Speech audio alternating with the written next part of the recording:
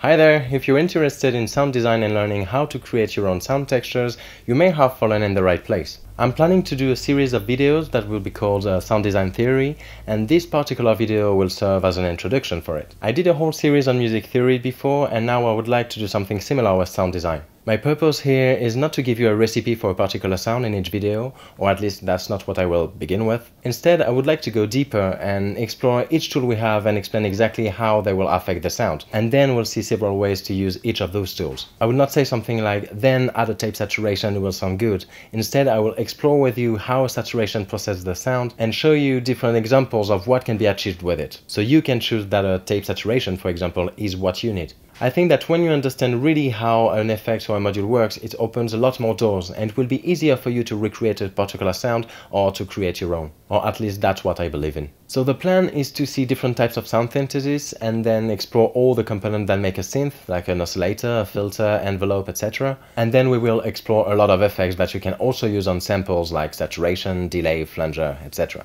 And then we could move on to some more particular techniques and maybe do some sound exploration where we build a particular sound together, either for musical use or for sound effects like you could use in a video game, for example. So if you want to start now, I think my old episode about harmonics is a good introduction to this series, as I talk about the basis of sound synthesis and I might not repeat all I've said there, so I'd recommend watching it first if you haven't already. I will add it to my sound design theory playlist anyway, so it would be easier to find. For each episode, I will do my best to describe exactly how each module we see processes the sound, which parameter you have at your disposal to manipulate them, and some examples on how you can use them. So hopefully you will have enough to start designing your own sounds right away. To do that, I plan to use examples on three main supports: Ableton Live and its built-in plugins, which is my DAW of choice; VCV Rack, which is a free modular synth simulation. If you don't know what a modular synth is, I did a quick explanation at the beginning of my review for the Volca modular. And I'll do some examples on Serum as well, which is one of the most popular VST out there. As the episodes might be quite long, I might shave off the intro and the outro on each of them to have a straight-to-the-point format, which is also why I wanted to make this separate video.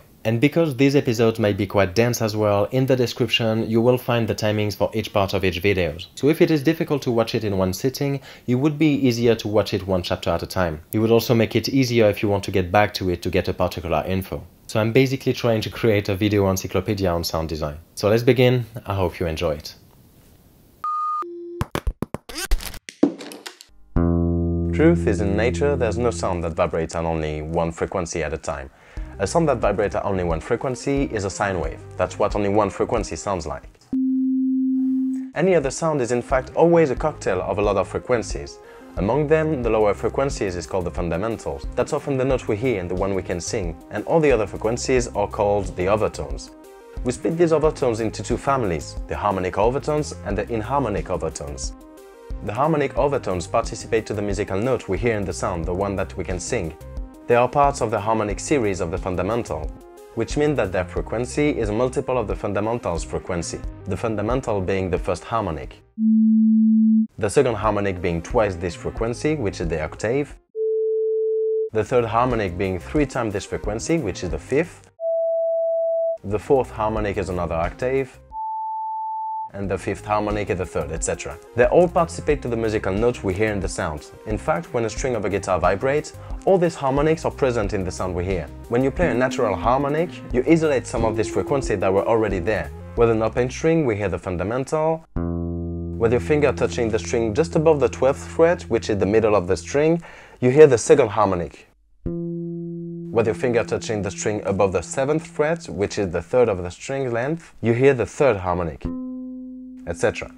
All the other overtones that are not part of this harmonic series are called inharmonic overtones and participate to the tone of the sound. If a sound has too much inharmonic overtones, then we can't really hear a note in it. In this case, we talk about inharmonic sounds. It's the case of a percussive sound like a snare or cymbal, for example. Drummers know that you still have to tune your drum kit, and this is because the sounds found in nature are rarely 100% harmonic or inharmonic, but more often a mixture between the two. So these harmonic overtones participate to the musical note we hear in the sound, and these inharmonic overtones affect the tone of the sound. As a practical example, a pure sine wave is the only sound that has no overtone, because that's how one frequency sounds. Then if we add odd overtones from our harmonic series, the fundamentals being 1, so we add the 3, 5 and so on, then our sine wave begins to become a square wave. Then if we begin to add the other overtones of our series, our wave turns into a sawtooth wave. This means that a sawtooth wave is richer in overtones than a square wave, which is richer in overtones than a sine wave. But these three waves are 100% harmonic sounds and are actually at the basis of sound design in any synthesizer. As an example of a 100% inharmonic sound, you have the white noise, which is all the frequencies between 20 Hz and 20 kHz, all at the same level, which is at the basis of a synthetic snare or cymbal sound. Mix harmonic sounds with inharmonic frequencies and you can theoretically recreate any sound you've heard. In fact, overtones are the reason why a piano and a trumpet sounds different. It's because they don't have the same overtones in it, harmonic and inharmonic, and each overtone resonates at different levels. Let me show you.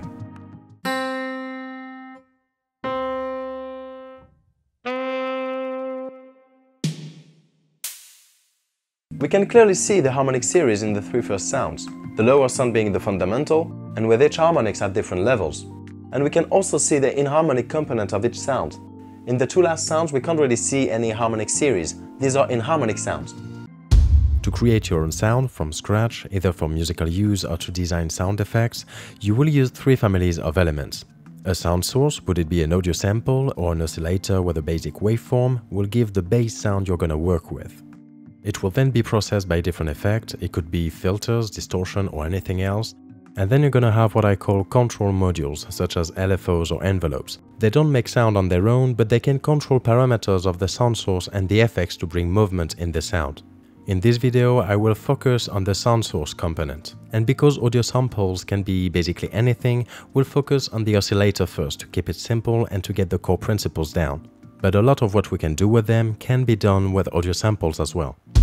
VCO stands for Voltage Control Oscillator and is the heart of any synthesizer. For example, here on Serum there are 2 of them, and here on Ableton's Operator there are 4. The sound they provide depends on the shape of their oscillation, their waveform. We talked about these in my old video about harmonics and overtones. I will leave a link in the description for that. But to sum it up, the most common waveform are the sine wave, the triangle wave, the sawtooth and the square wave. They all sound different and learning to recognize them will help you a lot in your sound design. The sine wave has a very smooth and soft sound. It is often this type of waveform that is used as a sub-bass to double other synth sounds, because it is made of only one harmonic, which means that a pure sine wave is made of only one pure frequency.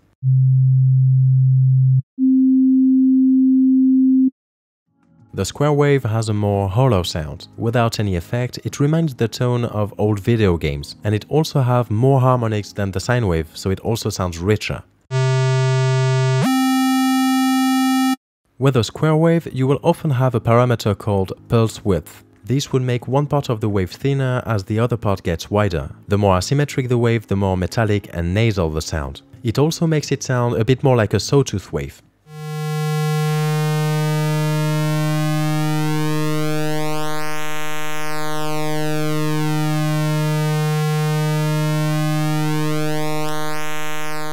Nowadays, you often have this pulse width parameter for other waveforms too. Like in Serum, you can find it here where it says PWM for pulse width modulation. With all these morphing options, these are a lot to try already. The triangle wave is halfway between the sine and the square, both in softness and in harmonic content. It's pretty soft. And the sawtooth waveform sounds more aggressive. It is also richer in harmonics than the others, so it sounds fuller. And the fact that it sounds fuller makes it a good candidate to work with filters.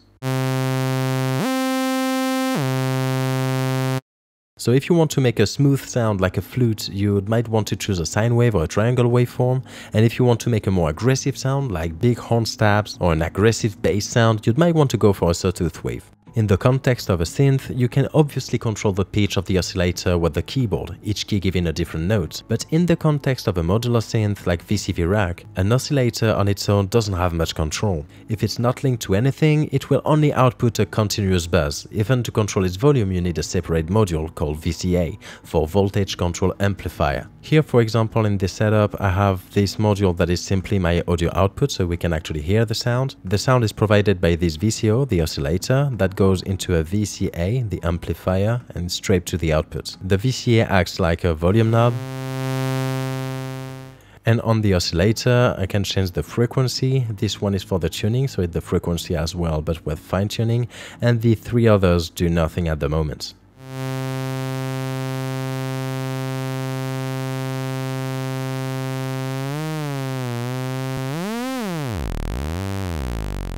But even though oscillators are very basic on their own, you can already do several things with them. You can stack several oscillators with different waveforms to get new tones, so there are a lot of combinations to try already.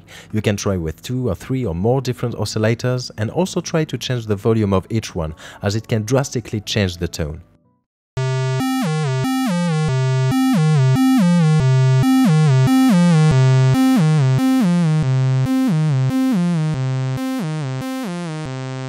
If you use several oscillators with the same waveform, you can separate them by different intervals to make the sound richer. Usually an oscillator is doubled by an octave or a fifth. It doesn't seem much like that, but when you play a melody with it, your brain will hear it like just one instrument, and it can help the sound cut through a mix if it's double higher, or it can have more weight if you double it an octave lower, which is usually done with a sine wave or a triangle waveform.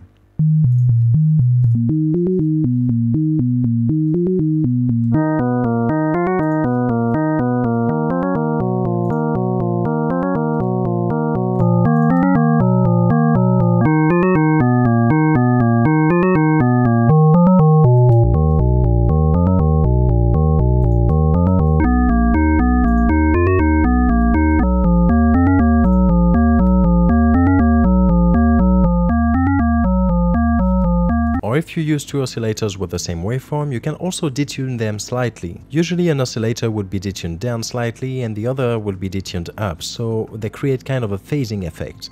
That can thicken the sound and also add some motion. Due to the phase of the oscillation going in and out of sync, it creates a waving sound, kind of a beating in the sound. The more you detune the oscillator, the quicker the beating.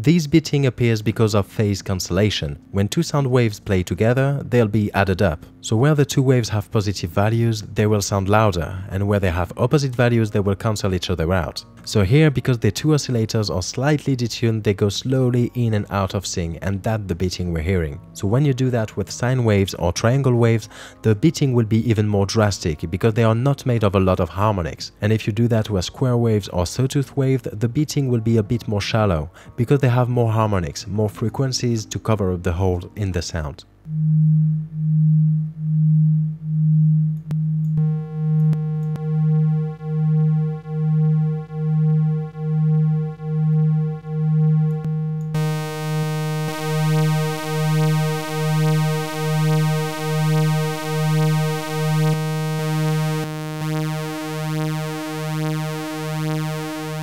This detune trick is implemented in Serum in a very handy way.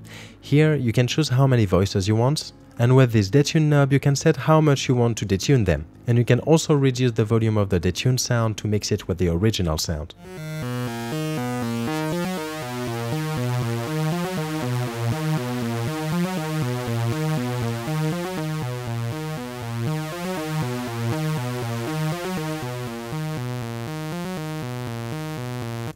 Now, technically, if you want to play several notes at a time to make chords, you will need 1 oscillator per voice, so that would be 3 oscillators to play a chord of 3 notes, for example. But software synth and even some hardware synth directly give you the option to play either polyphonic or monophonic. While polyphonic allows you to play chords, monophonic also have some advantages. Monophonic can sound cleaner, as there won't be any notes overlapping when you don't want them to. But it also allows you to use some glide, also called portamento. Basically, it will make the pitch glide smoothly from one note to the next. The more portamento you add, the longer the glide time. And that's a very neat feature that can really transform the feel of your sound. It's very cool to make sequences with some notes that are linked and others that are detached.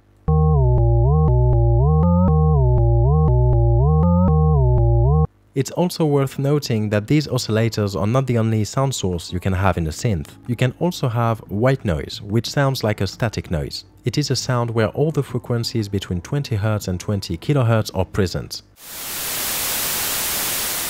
It doesn't sound that appealing on its own, but it can be very useful in different situations, like to fill the background of a mix, for instance.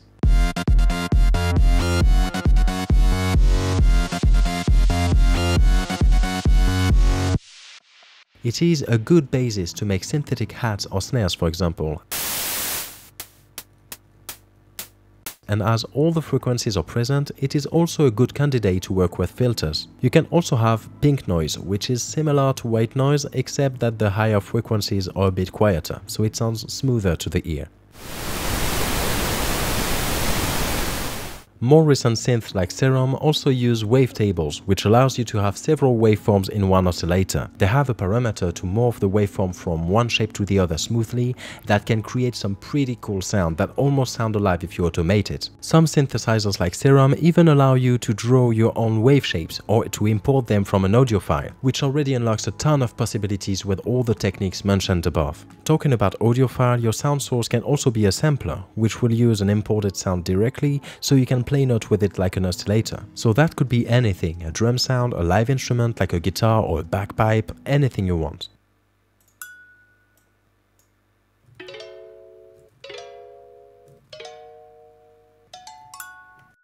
Right off the bat, there are a lot of things you can do with only oscillators and samplers, but everything I showed you was all by stacking oscillators upon each other.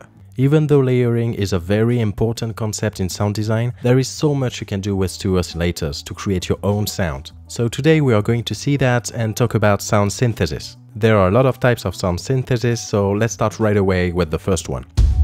Additive synthesis is creating sound by adding harmonics in the sound. That can be achieved by stacking oscillators on top of each other, just like we did in the last video. But most of the time we will use sine waves to do that, so we can add harmonics one by one. Each harmonic you add will change the waveform, because the waveform is dependent of the harmonic content and vice versa. So changing one will change the other. You can do additive synthesis in Ableton's operator, for example. Here in this area, every vertical bar represents a harmonic of the harmonic series, and the height represents their volume. If you don't know what the harmonic series is, it might be a good time to watch my old episode about harmonics and overtones that I will link in the description. Everything is explained there. So if you have only the first harmonic, the fundamental, you will have a sine wave. Then if you add a harmonic every two, you would have more of a square waveform. And if you add every harmonic, you would begin to have more of a sawtooth waveform. What's interesting in additive synthesis is that you can control the volume of each harmonic independently, so you could shape the sound with more flexibility.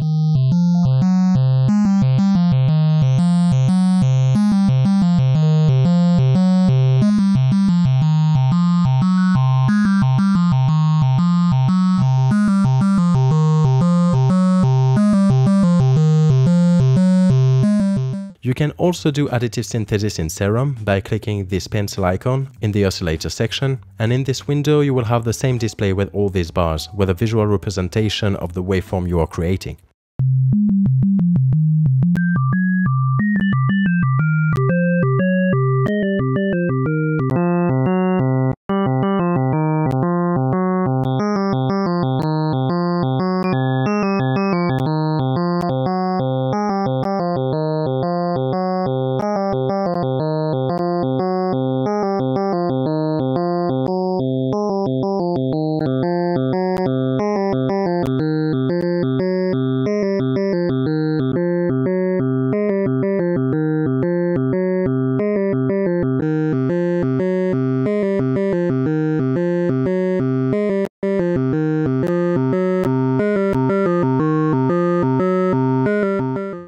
Subtractive synthesis is starting with a sound that is rich in harmonics and then removing some of them using filters. There are a lot of different filters to choose from, and we'll see what they can do in a dedicated video, but for now you can remember that subtractive synthesis is gradually removing harmonics using those filters. To give you an example, regardless, a low pass filter will cut the high frequencies of a sound, so it can make it less harsh or more muffled.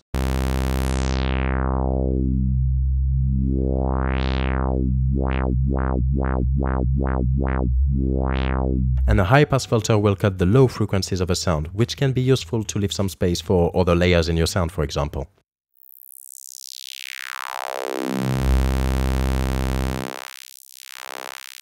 So subtractive synthesis works particularly well when you start with a sound with a lot of harmonics. To give you an example of subtractive synthesis in its purest form, you can start with white noise, which contains all the frequencies, and then use filters or an EQ to let through only the frequencies you want.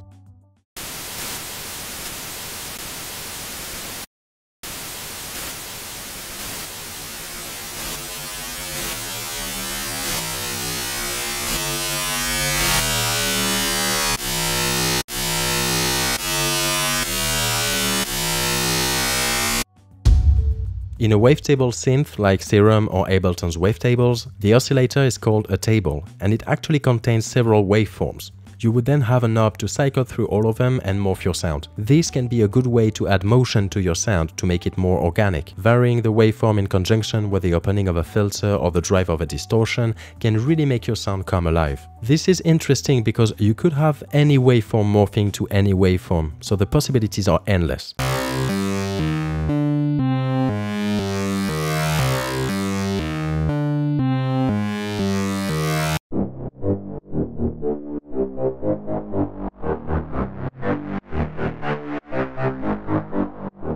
Some of this synth like Serum even allows you to draw your own waveforms, or you can import an audio sample and it will extract the waveforms from it. For example, if I take this sound and I import it in Serum, it would give me all these waveforms that I can use in my oscillator.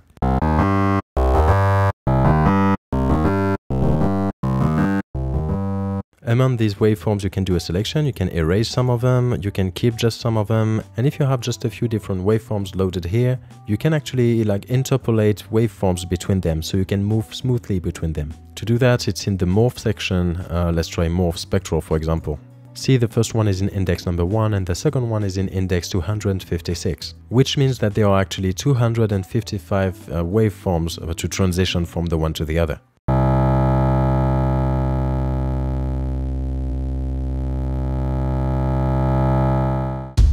AM stands for amplitude modulation, and the amplitude of the signal is basically the volume of the sound. Amplitude modulation means that the volume is modulated. The volume changes following another signal. So for AM synthesis, you will actually need two oscillators. One is the sound source that provides the sound you can hear, it is called the carrier, and the other is the one controlling the volume knob of the first, that is called the modulator. So for example, we have an oscillator with a sine waveform, that is our bass sound, the carrier. And then we have an LFO, which stands for low frequency oscillator, that will provide also a sine wave, but very slow. If we make this LFO control the volume knob of our first oscillator, it becomes the modulator. At this rate, you can hear the sound go louder than quieter, along with the LFO's oscillations. For now, it's no big deal, but if the LFO then goes faster and faster, it starts distorting the sound. When the modulator oscillates fast enough, it begins to distort the shape of the waveform itself, and it begins to add harmonic content to the original signal.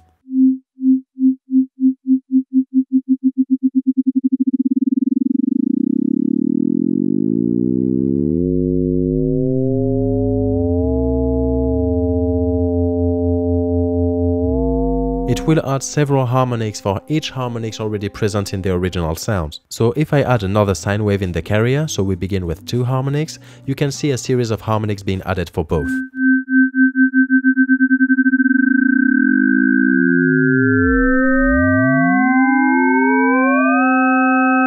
Changing the amplitude or volume of the modulator changes the overall volume of the added harmonics. From there, you can experiment with different waveforms for the carrier and for the modulator.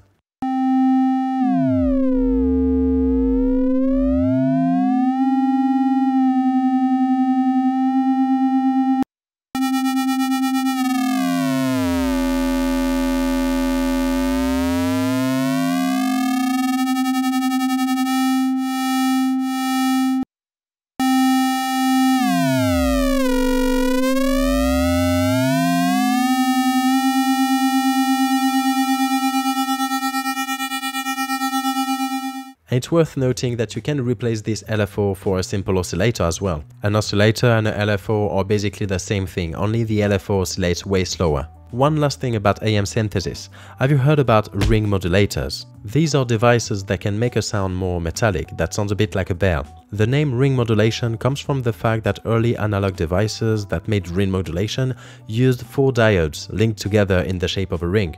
Well, ring modulation is essentially the same thing that amplitude modulation. The only difference is that with ring modulation, only the added harmonics remains and the original frequency of the carrier disappears. Whereas with amplitude modulation, both added harmonics and the original frequencies of the carrier remain. Apart from that, they work in the same way.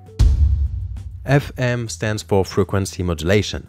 and frequency is basically the pitch of your oscillator. So FM synthesis is similar to AM synthesis in the way that they both involve a carrier and a modulator, but here with FM, the modulator will control the pitch of the carrier. In the same example than before, I will link the LFO to the frequency of the oscillator. You can hear the pitch going up and down along with the LFO, and in the same way, when the oscillator rate of the LFO goes up, it starts distorting the sound of the carrier. But it adds a lot more harmonics, creating potentially a much richer sound.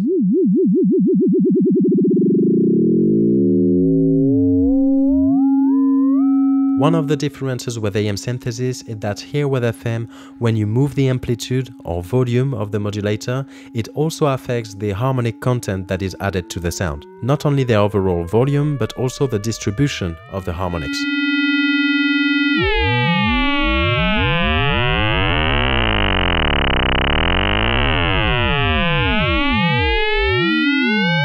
Now, this is the core principle of FM synthesis. It can go a lot deeper. For example, we can add a third oscillator before this modulator one, so its frequency goes up and down. Here is how it sounds at a slow rate.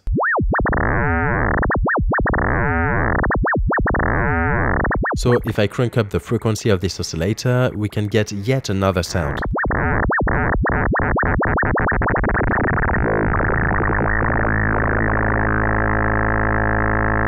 From there, you can add other oscillators and connect them in many different ways. I'm showing you this because FM synthesis was popularized by the DX7. It was a synth that used oscillators that you could connect in many different ways. And this architecture was so popular and versatile that it's been copied in many synths, like in the Volca FM, for example, or the software Dex, which you can download for free. You can do many different sounds with FM synthesis. It's really a rabbit hole that goes a very long way. So here are a couple of examples from Dex library.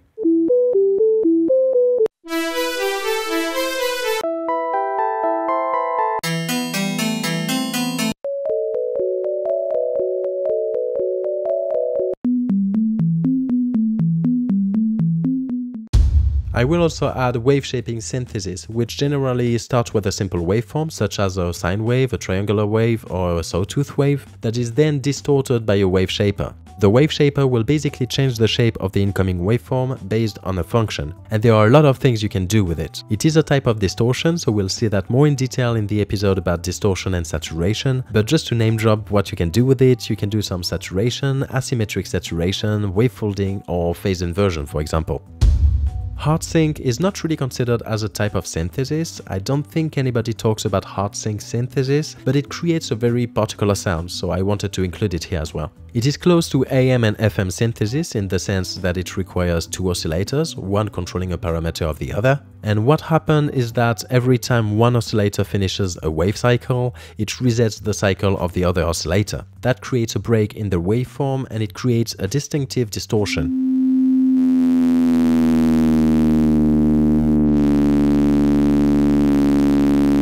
Having one oscillator resetting the phase of the other means several things. One, the two oscillators will have the same base frequency, because the master oscillator will force the slave oscillator's period to reset at the master's frequency. So if you change the master oscillator's frequency, it will change the pitch, and if you change the slave oscillator's frequency, it will change the timbre.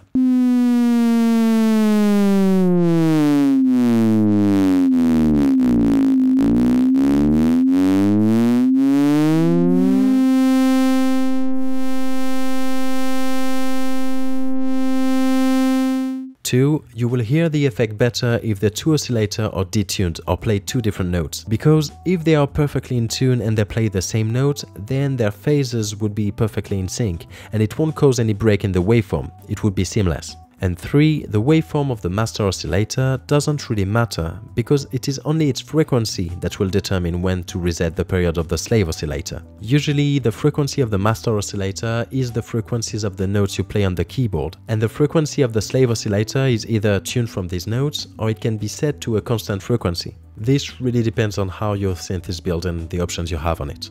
Last thing to keep in mind with hard sync is if the slave oscillator is tuned to a lower frequency than the master oscillator, it will be forced to repeat before it completes an entire cycle. And if it is tuned to a higher frequency, the slave oscillator's waveform will be re-triggered after one or a few complete cycles.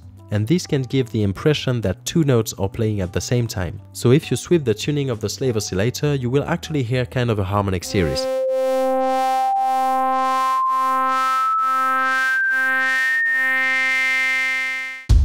Granular synthesis doesn't use an oscillator as a sound source. Instead, it uses an audio sample. Well, it could still be a sample of a sound made with an oscillator, but still, it uses an audio sample and slices it into a lot of tiny audio bits, generally between 1 millisecond and 50 milliseconds each. These tiny snippets of sound are called grains. These grains can be layered on top of each other, played at different speed, different length, different volume, etc. This kind of synthesis is handy to create mellow textures, often referred as clouds.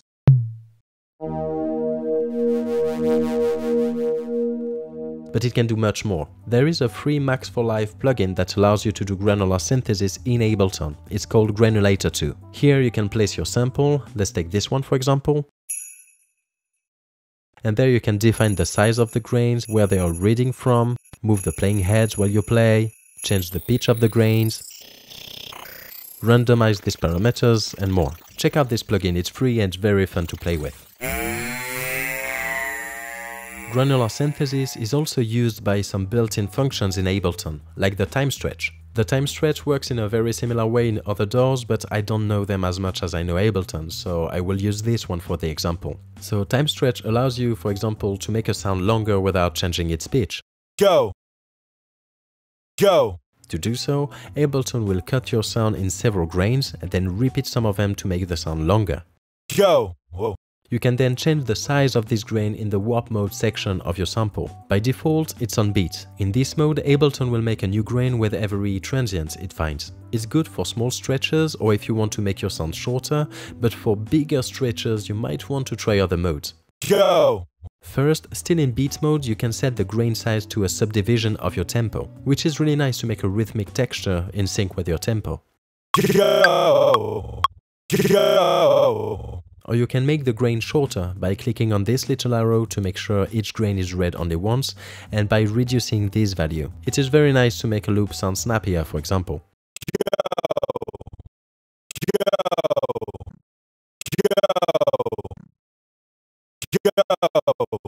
You can also use the texture mode that allows you to set the size of the grain to tinier bits. Or the complex and complex pro functions, which are supposed to be of best fidelity to the original sound. But with more extreme stretches, it introduces some metallic tones that can be very nice. Also, very last tip for this video, to create your own waveform, you can also load a sample in a sampler and select a very tiny part of it and play it in loop. Because this part is played in loop very quickly, it will just serve as a new waveform.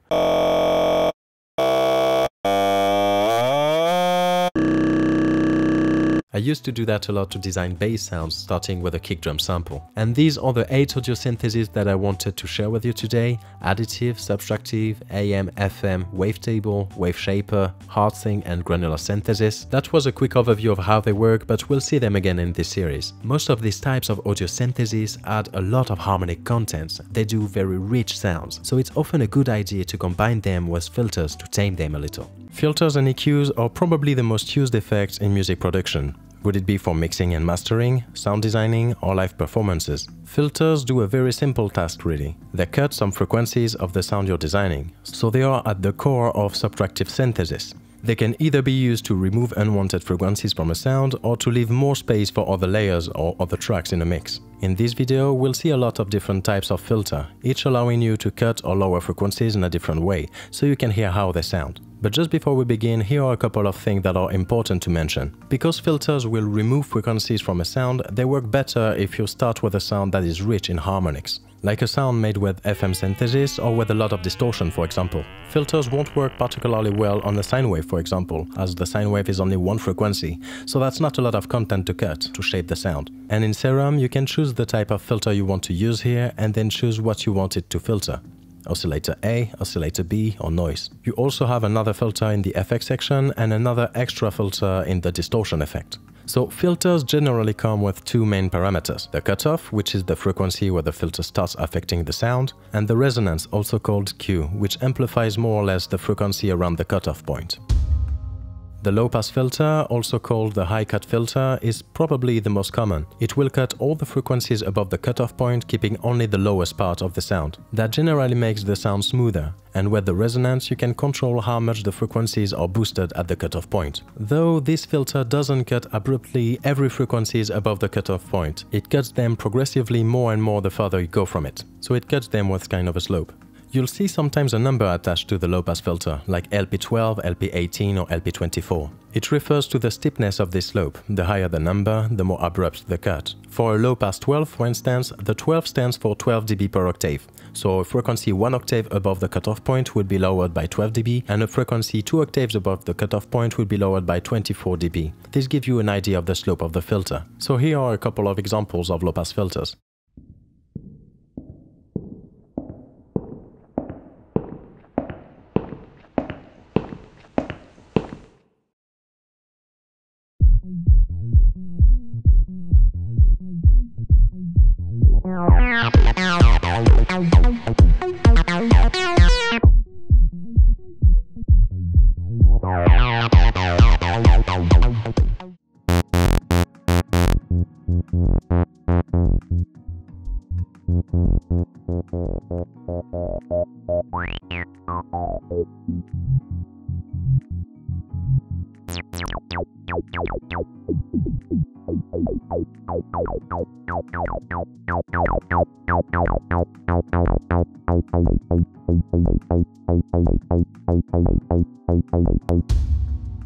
The high-pass filter, also called low-cut filter, will cut all the frequencies below the cutoff point and keep only the higher ones. This usually makes the sound thinner and sometimes harsher. It is useful to keep only the high ends of the cymbals, for example, or to keep only the texture of one sound to layer it with another sound. Similarly to the low-pass filter, you can sometimes see a number attached to the high-pass filter. It also refers to the abruptness of its slope.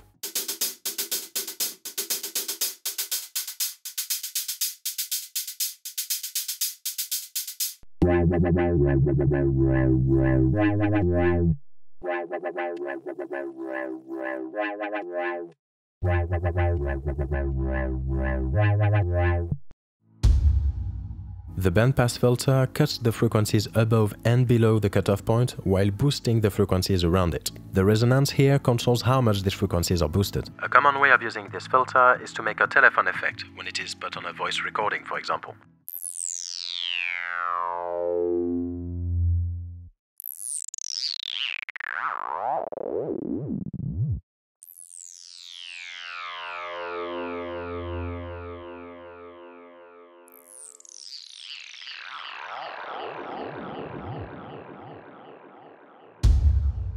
The notch filter, also called band cut filter, will cut a band of frequencies around the cutoff point. The resonance here will set the width of this band. A higher resonance will result in a narrower band being cut, and a lower resonance will result in a wider band. The notch filter is useful to get rid of a narrow slice of frequencies to remove a small part of the sound you don't want. I personally like to move the cutoff point while a note is playing, with a LFO for instance, to add movement to the sound.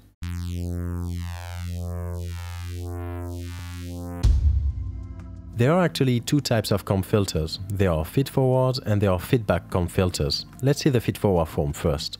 The feed-forward comp filter is like a combination of several notch filters. It will be a succession of several points that will cut several bands of frequencies. They are sometimes called flanger comp filters when the frequencies that are cut are multiples of its first frequency. So this would be the first frequency, this one would be at 2 times this frequency, this one 3 times the first frequency, and so on, following the harmonic series. And other forward comp filters are sometimes called also phaser comp filters, but we'll see that when we'll talk about flangers and phasers.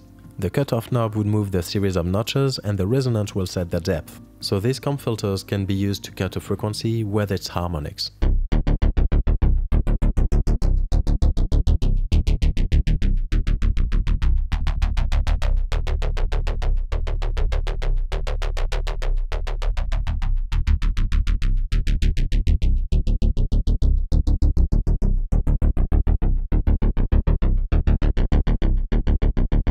The feedback form of the comp filter will work in the opposite way. It will cut all the frequency and let through only the frequencies around the cutoff points and its harmonics. So it's like a series of narrow bandpass filters. This type of filter can be very cool to use on white notes to let a particular note go through, for example, to have a kind of breathy tone.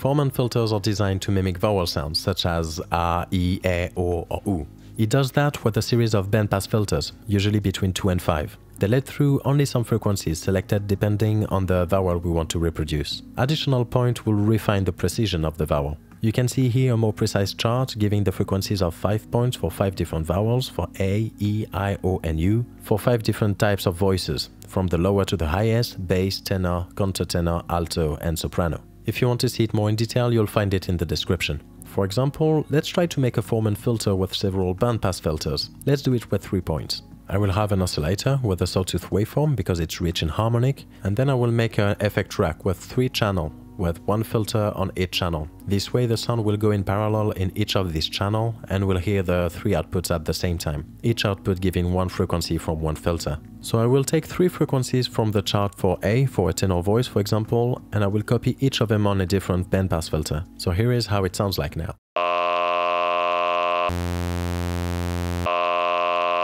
We can also hear what it does with a different oscillator.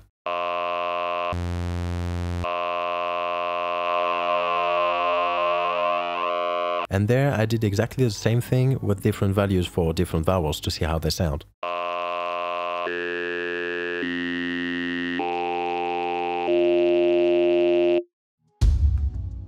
The high shelf filter will boost or lower all the frequencies above the cutoff points equally. It is not that common as a standalone plugin, but it is more often seen in equalizers, but we'll see those in a minute. The resonance here will change the steepness of the transition slope between the boosted part and the rest of the signal. And then you'd have a gain knob to set the strength of the boost or the cut. A high shelf filter can be nice to add a bit of brilliance or to reduce the harshness of a sound a bit if you don't want to cut the high frequencies completely. The low shelf, similarly to the high shelf, will boost or lower all the frequencies below the cutoff point. It's also pretty rare as a standalone, but it's more frequent in an EQ.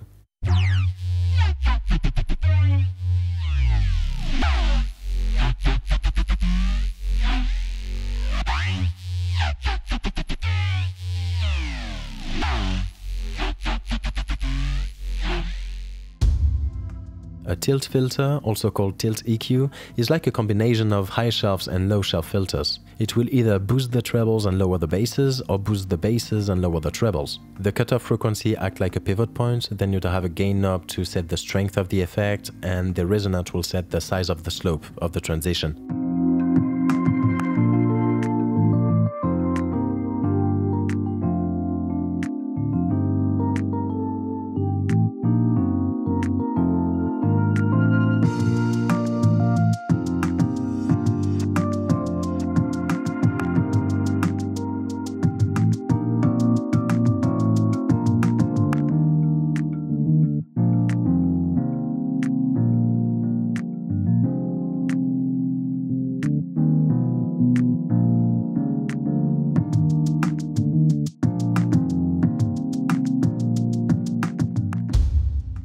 The all-pass filter is a bit particular because it has what we call a flat frequency response, which means it doesn't cut or boost any frequency. Instead, it delays the signal a little, by an amount relative to the frequencies it delays. That means that the bass frequencies can be delayed differently than the higher frequencies. They are not really used as standalone filters, but they are used inside phaser effects, so I just wanted to let you know that they exist. We'll talk more about them when we talk about phasers.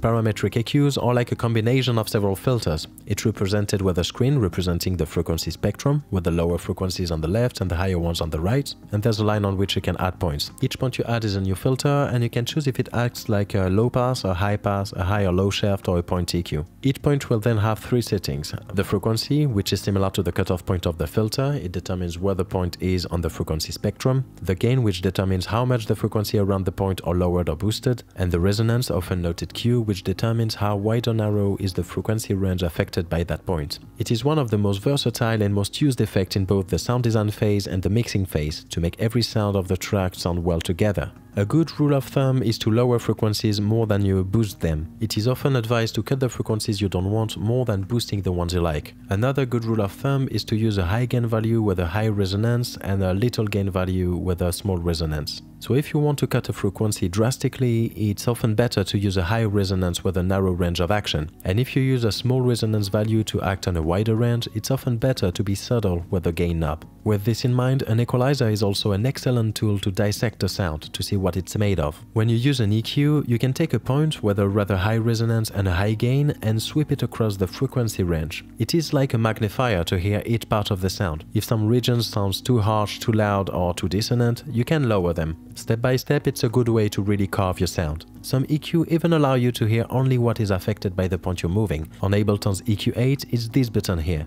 Some EQs also allow you to process differently the center and the sides. Using a high-pass filter on the sides is a good way to ensure the bass part of your sound stays in mono, which is often what you want. And some EQs also allow you to process differently the left channel and the right channel, which is always good to enhance the stereo wideness of your sound.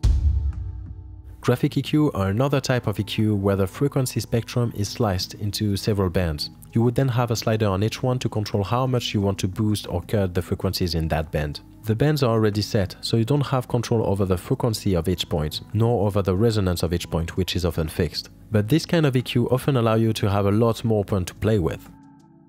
LFOs and envelopes are two control modules. They won't make any sound by themselves, but they are used to control other parameters, and they can do amazing things. They are very common and powerful modules to the point that you can find them on almost every synthesizers, and you can even find several of each on a lot of them.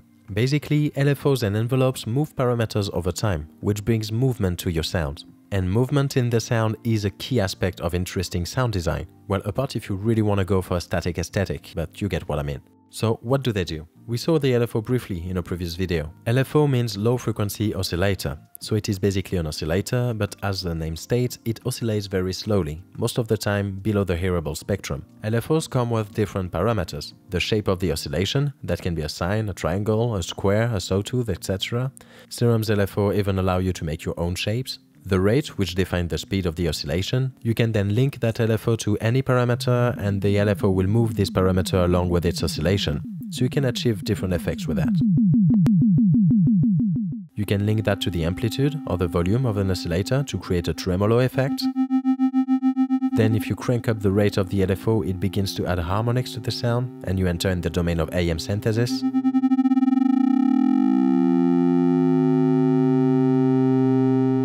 You could also link the LFO to the pitch of your oscillators to create a vibrato effect. If you crank up the rate and the amplitude of the LFO, it also adds other harmonics to the sound, and you enter the domain of FM synthesis.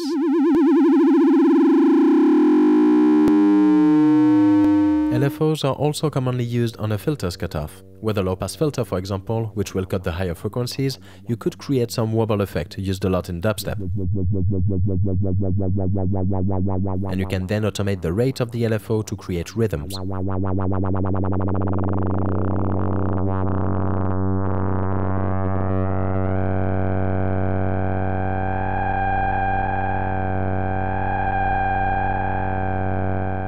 On Ableton's operator, you can link the LFO to the amp or the pitch of any oscillator by clicking on the LFO section and then selecting what you want to affect it to in this middle area. And in Serum, you can find the LFO here. You can then drag and drop the LFO on any parameter you'd like it to affect. To create some movement in the sound, an LFO is also often used on the waveform or on the pulse width of an oscillator, so the source sound of the synth will change a little over time.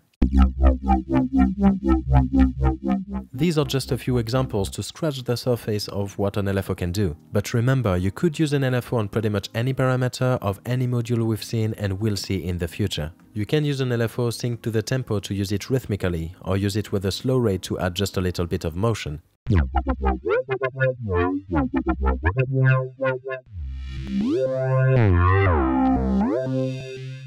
Or when you crank up the rate of the LFO, you might discover new types of distortions. Just like when we modulate the pitch of an oscillator very fast to have FM, you could find interesting things if you modulate very fast a parameter of another effect. Here is, for example, what happens when we modulate a phaser very fast.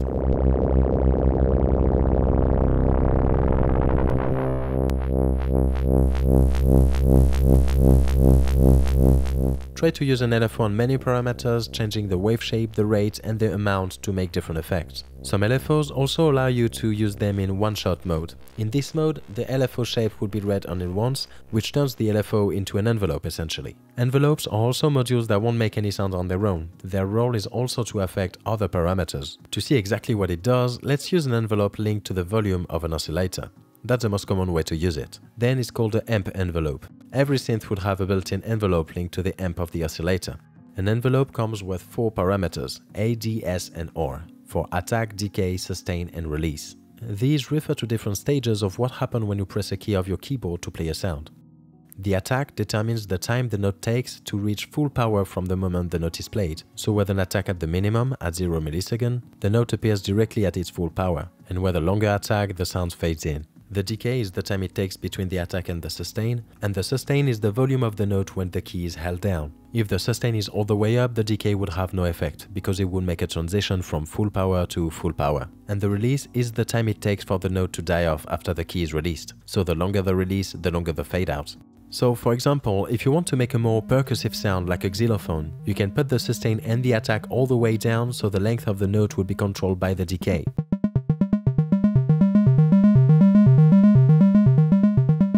And you can then have a longer release, so in case you play a very short note, it will still resonate a little. And if you want to make a pad sound that would be softer, like a violin, you can have a longer attack with a longer release, and you can have the sustain all the way up, so you don't have to worry about the decay.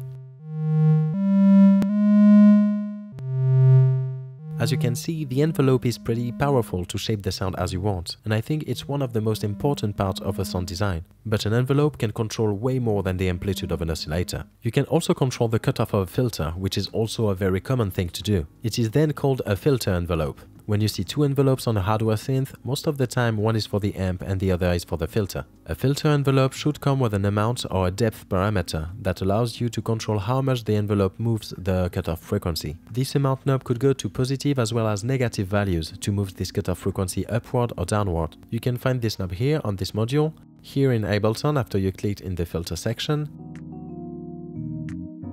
and here in Serum it's the little icon next to the knob you assigned the envelope to.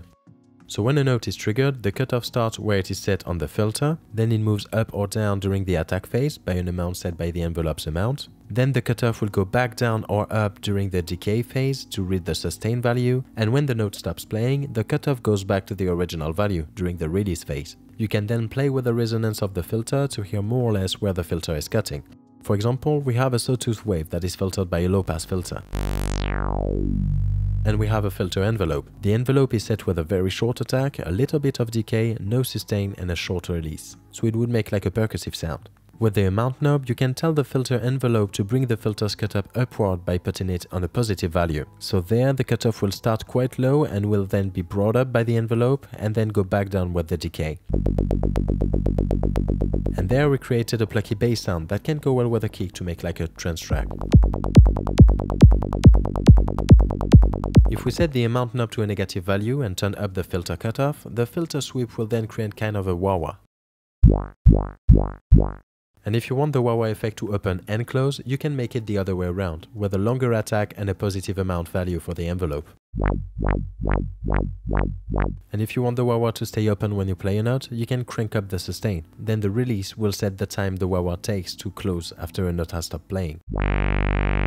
If you have an amp envelope and a filter envelope, make sure the amp envelope let enough sound through if you want to hear the filter envelope. You might not hear the filter's envelope decay if its attack is too short, for example. So make sure you have an actual sound going through so you can filter it. An amp envelope and a filter envelope are super effective together to shape your sound, but you could use envelopes on any other parameters, so don't hesitate to try it on the pulse width or on the wavetable position, for example. So to finish this video, let's try to affect a couple of parameters with envelopes. Let's see what it does on the wavetable position, for example. It can really make the sound come alive.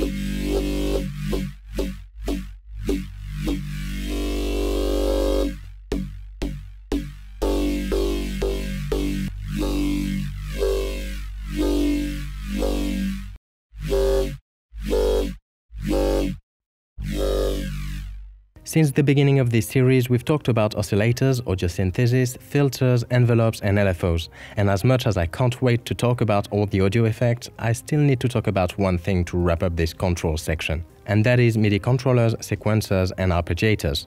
We saw how to shape the notes of a synth with oscillators and envelopes, so now let's see how this synth actually plays those notes. We'll see principles that are very useful in a modular setup like VCV rack, but understanding them will be also very useful in other contexts. To know what notes to play and how to play them, your synth needs 4 types of signal. A gate that is either high or low. Basically, it tells the synth when a key is pressed. When the key is held down, the gate is high, and when the key is released, the gate goes down. It is this info the envelope will use to know where to trigger its attack and release phases. When the gate goes up, it enters its attack phase, followed by the decay, followed by the sustain, and whenever the gate goes down, the envelope enters its release phase. Then there is the trigger. It's a very short impulse that is sent every time a key is pressed. If you play several notes one after the other, the notes might overlap, so the gate will stay open as there will always be at least one key that is pressed at all times. But the trigger will send an impulse for every new key pressed, so the envelope can reset for every note played. You will see a lot of synth with an option called legato. When legato is active, the trigger will be ignored, so the attack and decay phases will be played only for the first note, and one envelope cycle can cover a whole musical phrase.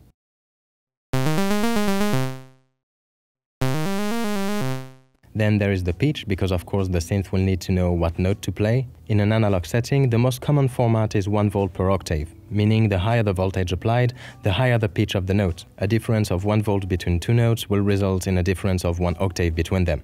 And then there is the velocity. It is the strength with which each note is played. It is generally linked to the amplitude of the note, meaning that the harder you press a key, the louder it is, but it can be linked to any other parameter as well. Having these trims in 4 separated cables can be very useful in a modular setting. So you could use the velocity to control the intensity of a distortion, for example, to have more distorted notes when you play harder. Or if you have something generating triggers randomly, you could plug it into an envelope generator, so it would act like if a key was pressed every time it receives a trigger, which is cool to make self-generating patches.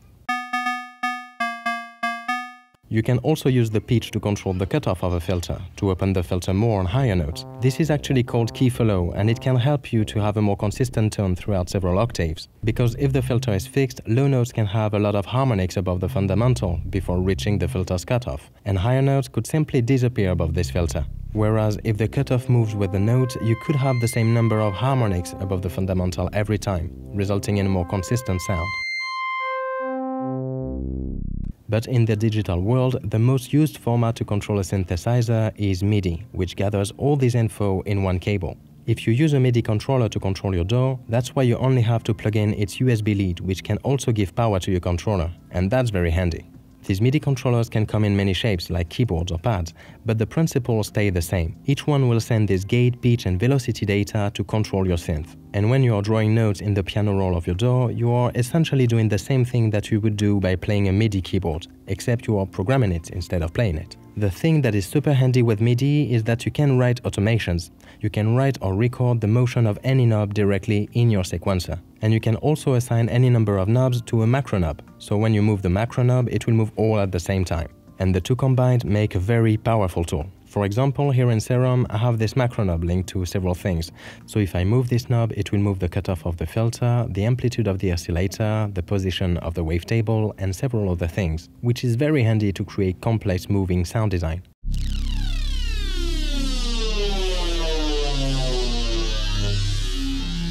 In the same way, MIDI controllers often have several knobs, faders and wheels that you can set to control different parts of your synth. Now, to control the notes your synth plays, you don't necessarily need a keyboard, pads or even to program the notes individually.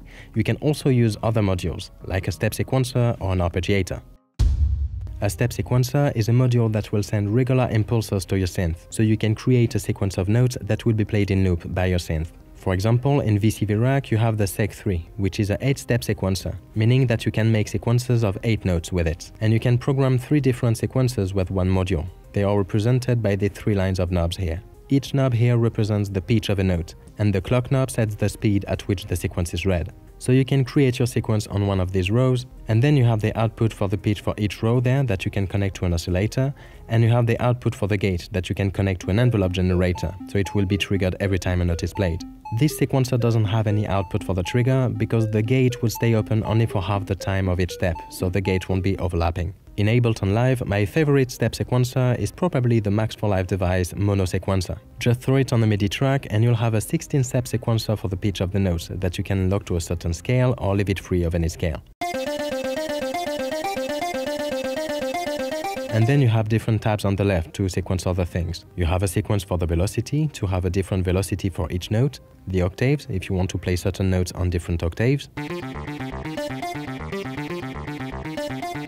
the length of the note, and the repeat sequence, if you want to trigger several times the same note on a given step. What's very cool about this sequencer is that every sequence is independent and you can make loops of different length for each of them, so they would offset over time in a polyrhythmic fashion, and that's perfect to create ever-evolving patterns.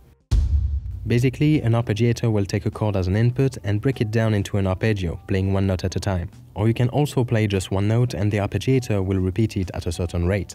Let's take Ableton Live's arpeggiator as an example. You can see in the middle a rate knob that determines the speed of the arpeggio that can be synced to the tempo, and next to that is the gate knob, which determines how long the gate stays open for each note, so a smaller gate means shorter notes. On the top left corner is the heart of the arpeggiator. This is where you can tell the arpeggiator how you want it to play the chords you give to it. So there are several algorithms here to choose from: up, which will play the note from the lowest to the highest; down, which will play the note from the highest to the lowest; convert will play the notes on each extremity first, followed by the notes in the middle, to create this kind of pattern. In addition to that, you also have a chord trigger, which will play the chord as is, but repeatedly at a speed set by the rate knob, and you also have several algorithms to make random patterns. As you can see, there are a lot of algorithms here to choose from, but some arpeggiators also allow you to create your own sequence that will be transposed to every chord you play. These rate, gate and algorithm settings are the core of the arpeggiator, and you should find these parameters on every arpeggiator, with more or less options. For example, on this one you can make it sensitive to the velocity of the note you play, or you can transpose them to a particular scale. Or if you want to get creative with it, you can unsync the rate and control this knob with an envelope, or directly automate it to create an exponential rhythm. So you can use either a controller, a step sequencer, or an arpeggiator to control your synth, and they all use gate, trigger, pitch and velocity information, which you can then use to control other parameters. For example, as said before, the velocity often controls the volume of the notes. But you could also link it to the amount of the filter envelope, so the envelope would open the filter more when you press the key harder. One way to do this in Serum would be by using the matrix tab. There you can set the velocity to control an envelope amount. Or you could link the pitch of the notes to the cutoff of your filter to do the key following I talked about earlier, so the higher the notes, the more open the filter.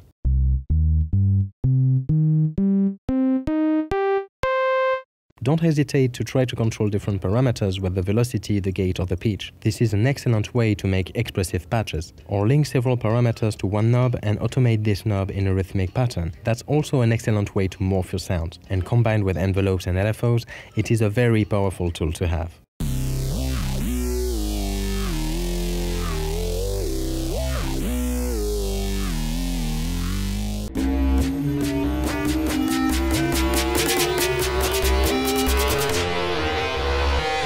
Now that we've talked a bit about sound sources and different control modules, let's get to the real meat of this series and talk about audio effects. Today, we'll start with distortion and saturation. There are two different ways to approach the nature of a sound that are tightly tied together. You can define a sound by the harmonics that are combined to build it, describing what harmonics and inharmonics are in it and at which level. That's the principle of additive synthesis, for example, where we build a sound by adding harmonics. Or you can define a sound by its waveform, and that's what we'll be focusing on today. The two are very much related, as adding or removing harmonics will change the waveform, and changing the waveform of an oscillator will change its harmonic content. We talked a little bit about this in the second episode of Music Theory in 5 minutes, if you haven't seen it already.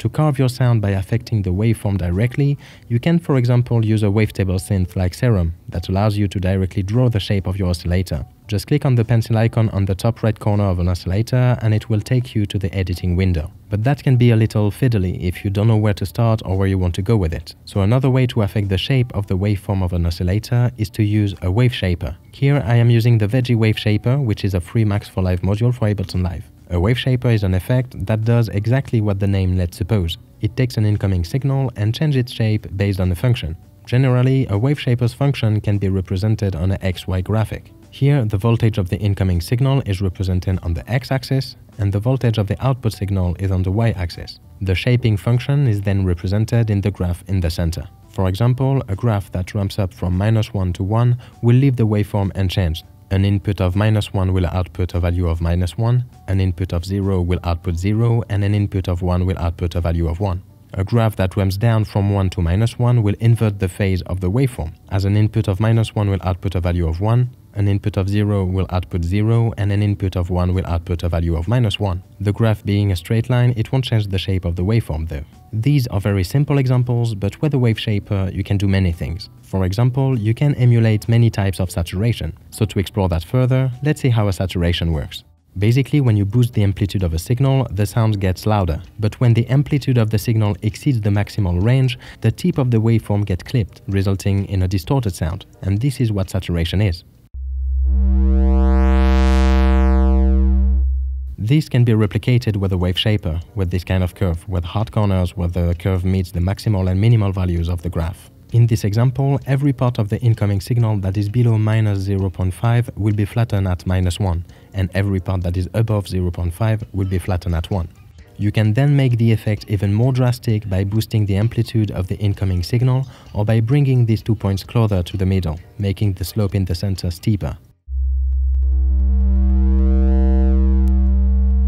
To make the distortion more subtle and sound a little more analog, we can get rid of these hard edges where the signal gets clipped and replace it by a curve. The smoother the curve, the softer the saturation.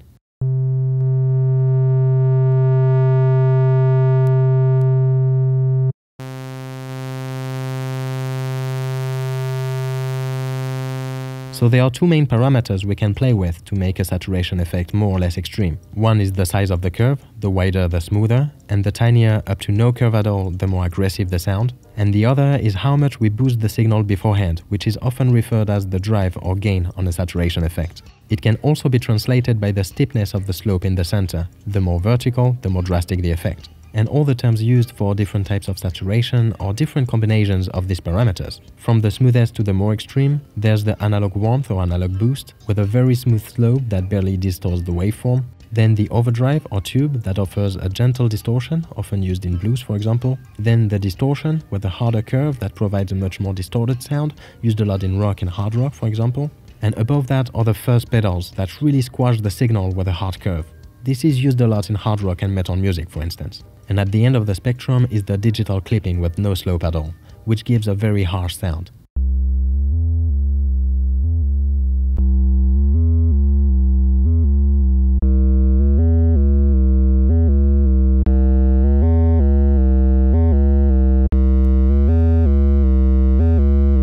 But the more extreme you go with the distortion, the more harmonics are added to the sound, which can work well for subtractive synthesis, so harder distortions often go well in pair with filters.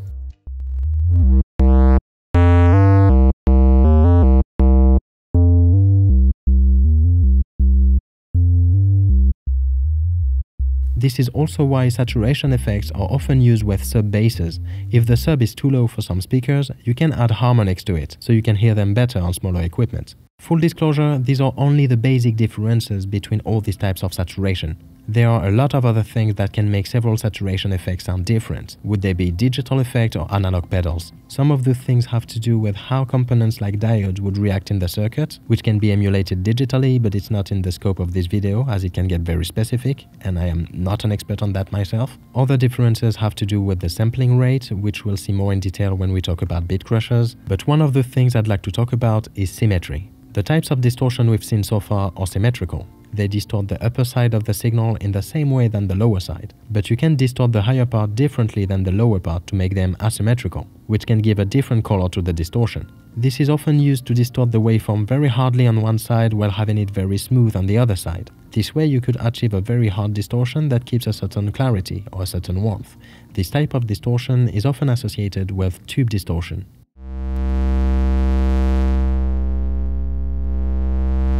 And there are two ways to achieve this asymmetrical distortion. One is to have a curve that is different on the lower part than in the higher part, and the other is to offset the incoming signal before it reaches the Waveshaper or the distortion effect. If the waveform is offset upward, the upper part of the signal will be clipped before the lower part, resulting in an asymmetric distortion. Let me show you one trick to do that in Ableton Live so you can try it with other saturation effects. Say you have an oscillator here that could be anything, and it goes into a Waveshaper. The trick is to put this oscillator in an instrument track and create a second channel. In this second chain, put an operator and use only one oscillator with a fixed frequency of 0 Hz. So it won't oscillate at all, it will just add a steady positive or negative voltage to the signal. And to control how much of this voltage is added, you can use the starting point parameter here. So the oscillator will start at a different point of the waveform and stay there. This way you can control how much you offset the signal, defining how asymmetric the saturation will be.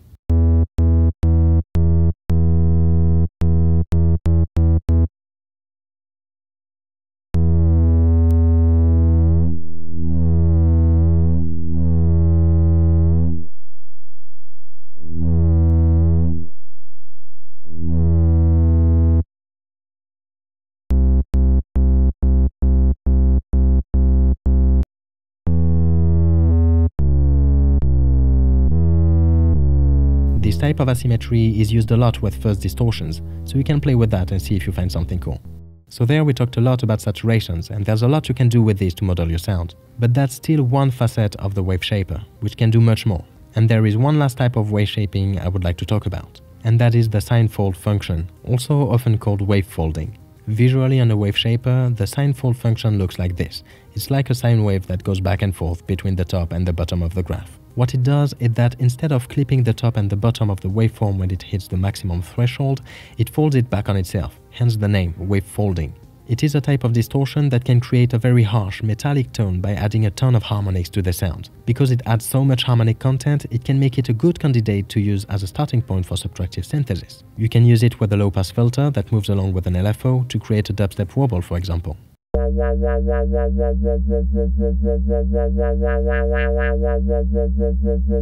And you can make the sound even harsher by reducing the slope at the top and the bottom of the sine shape to make it look like a triangular wave. And the more back and forth the curve does on the Waveshaper's graph, the more times you can fold back the incoming signal before saturating the effect. A similar waveform transformation you can do is having a curve that looks like this. With this type of curve, the bottom half of the waveform will stay unchanged, but the top half will be flipped on its head. This type of distortion is often called rectify in some synth and plugins. Now, something I like to try is to add several distortion effects in a chain. It works better if the distortions are different. Layering two different distortions is something you'll see a lot in the design of heavy guitar tones, for example. The idea is that because every distortion will add harmonics, I would put a low-pass filter after each one. So each distortion will distort the sound a little, then I filter out the higher harmonics, then I distort it a little further, rinse and repeat. Here is an example of a sound I made with Ableton Saturation in its Waveshaper mode.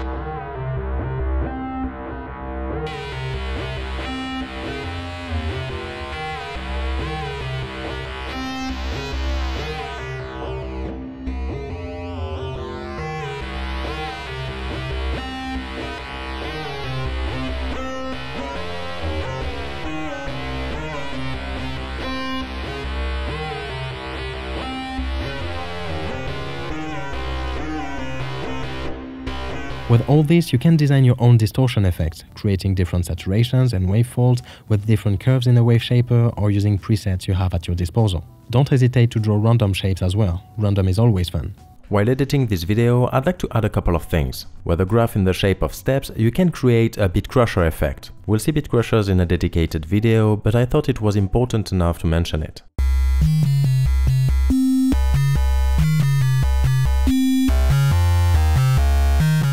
Also, a saturation reduces the dynamic of a sound. As we basically turn the volume up until the signal hits a wall, the quieter parts of the sound will be brought up and be closer in volume to the louder parts. So we can use it to make discrete things in the sound more prominent, or to squash several sounds together and make new textures appear. Like if we play several sine waves together at different pitches, they'll go in and out of sync. Due to phase cancellation, it will make the sound appear and disappear. Well, you can make that more obvious with a saturation.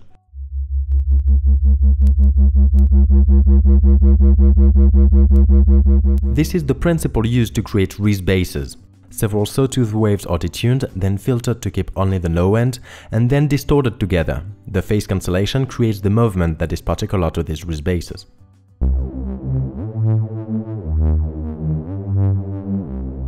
Another common move is to play a sine wave with white noise and crush them together with a saturation to create a textured bass.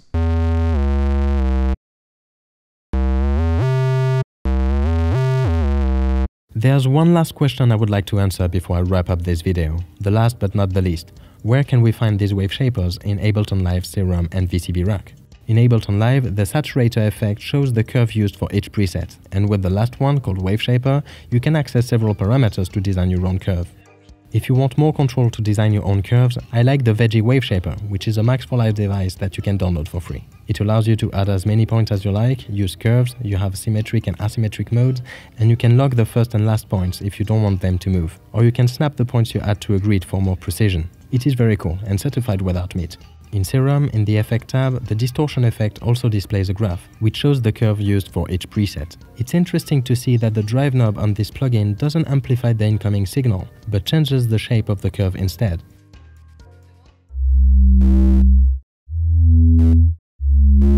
In the preset list, you have X-shape presets, in which you can draw your own curves directly by clicking on one of those two buttons here. There is a symmetric mode in which the graph represents only the top part of the curve, or an asymmetric mode in which this represents the whole curve.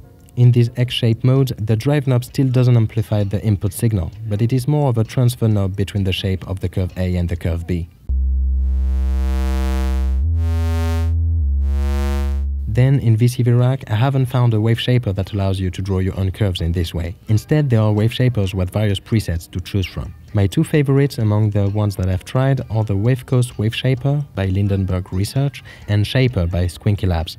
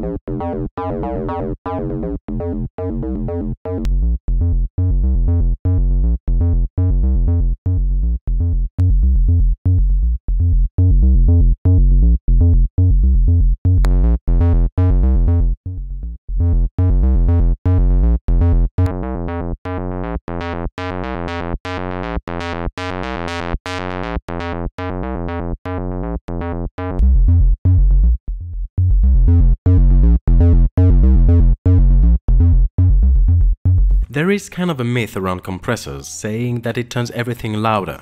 While it is kind of true in some situations, it is not really how a compressor works. In this video, we'll see exactly how a compressor works, what parameters you have to control it, and different kind of compressor you can find.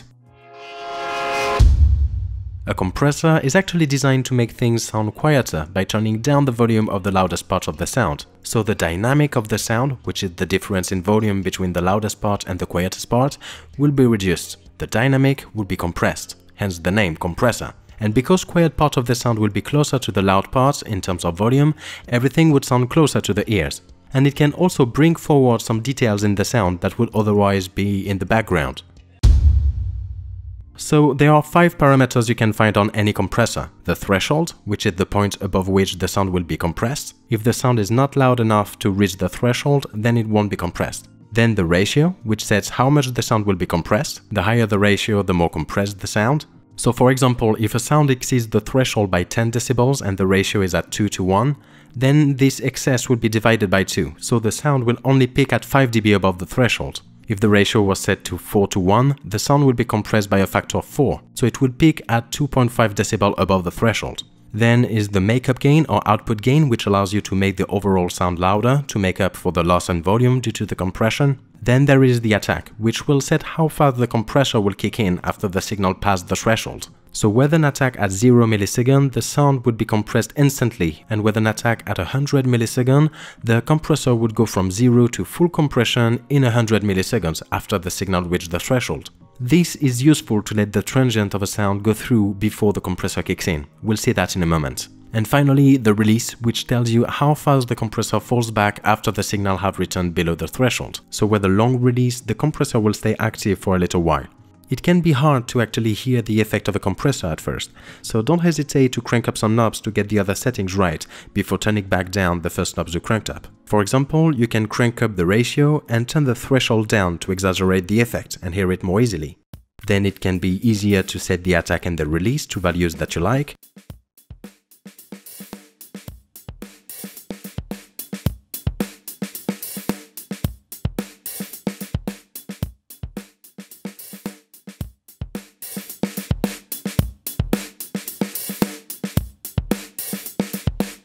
Then turn the threshold back up to affect only the part of the sound you want to affect.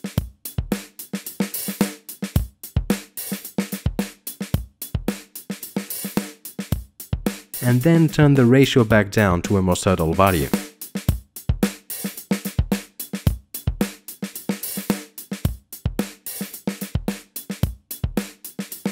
And finally, you can turn up the makeup to taste.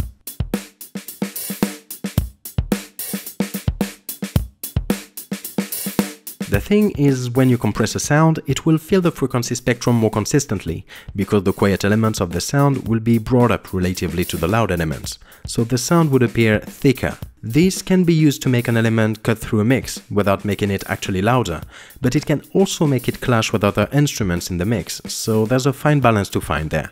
Now, let's see the effect of a compressor on a kick drum. Let's be a bit extreme with it so we can hear better what it does, so I'll put a high ratio and a low threshold. Now let's hear how the attack affects the kick drum.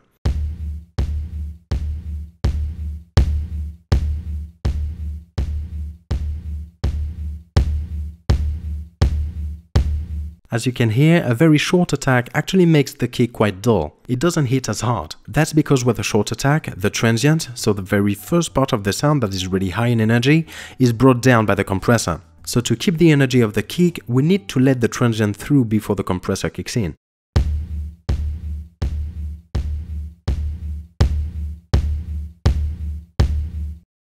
So with a longer attack, the transient have the time to go through before the rest of the sound is compressed. And then you want to adjust the release. It sets how long it takes to the sound to go back to normal volume once it went back under the threshold. It all depends on the tempo and the feel of the track, so it is easier to set this one in context with other instruments playing. Listen carefully, trust your ears, and stop when it feels good.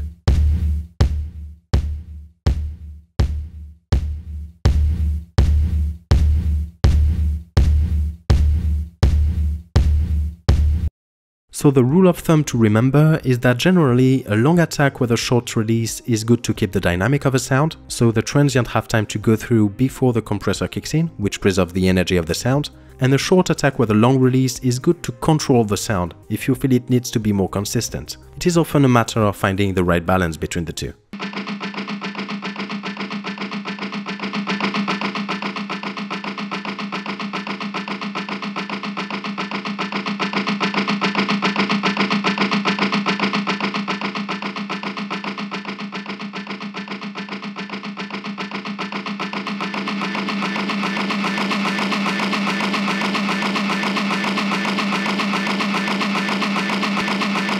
Now this is the main principle of a compressor.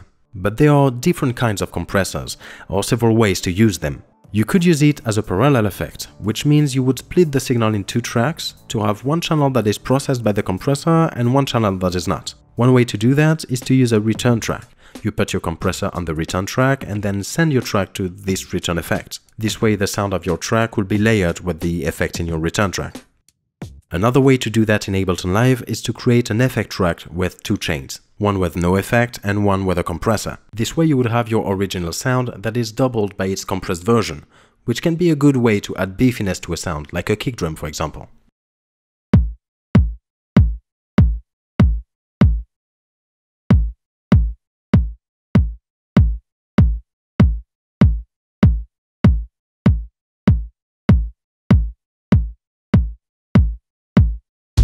You can apply a compressor to a group of tracks to affect several instruments together. This can help tie up those tracks together in a more cohesive ensemble. It can make it sound more like it's one block that is well held together. You could use group compression to glue all your drum tracks together, or all your lead tracks, or to glue your bass with the kick drum for example.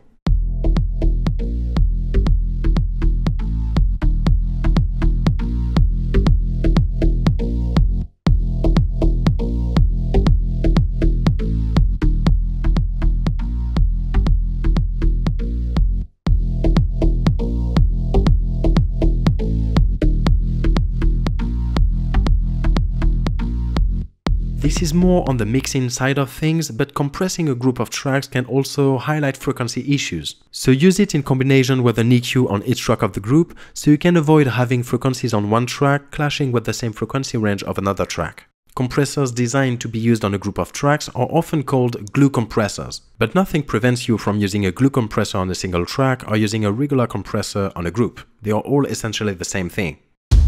You could also split the signal into different bandwidths to have only the lows in one channel, only the mid in the second channel, and only the trebles in the third one. This way you could apply different compressions to each channel. Some compressors have this split channel system already built in. They are called multiband compressors. They work like several compressors, one by frequency band, and usually they let you set the split point between two bands where you want. So they are very handy to have more control over your compression if you need that level of precision. OTT is a particular preset that got so popular I thought I needed to include it here. OTT stands for over the top, and it was originally a preset for Ableton's multiband compressor. But then it got so popular that it's been made as a free third-party VST plugin by Xfer, the guys who made Serum. And it's really weird because it really squashes the audio like there's no tomorrow, which would be a bad idea in a lot of contexts. If you do that on every track, it will feel like you brought every sound closer to your ears, and every sound would be competing against each other. That would end up in a very messy mix. But in the phase of sound design, you can use it like a magnifier to reveal all the textures of the sound that is normally in the background. Because it compresses the lows, the mids and the trebles independently, and it compresses them so much, everything will be brought up to the same level. And in some music genres, it's become a common practice to put several in a row if you really want to squash that sound. So in the end, it's a very nice thing to try out. And then you can filter out some frequencies afterward because it will really push up all the frequencies in the spectrum.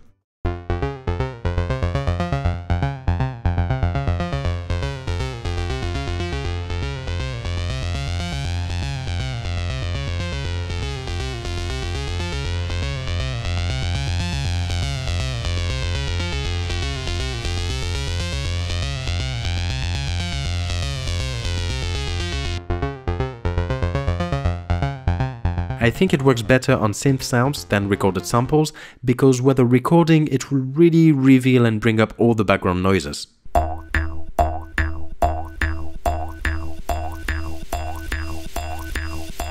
On the OTT, the main parameters would be the time knob, which acts a bit like a combination of attack and release,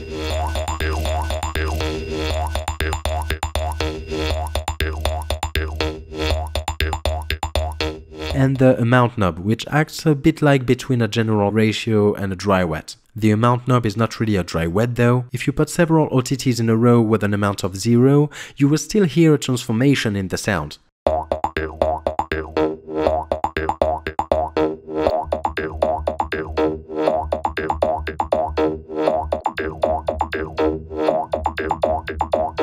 I think it is due to the way the multiband compressor separates each band of frequency, but anyway, that's still a cool thing to try.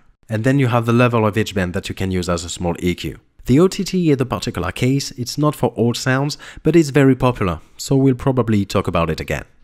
Another way to use a compressor that is very popular in electronic music is to use it in sidechain. When a compressor is set to sidechain, it takes an external signal as an input, and then it is this external signal that will trigger the compressor.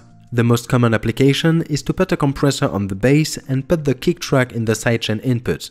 So every time the kick plays, it will trigger the compressor, which will compress the bass. So the bass will duck every time the kick plays, creating a pumping effect.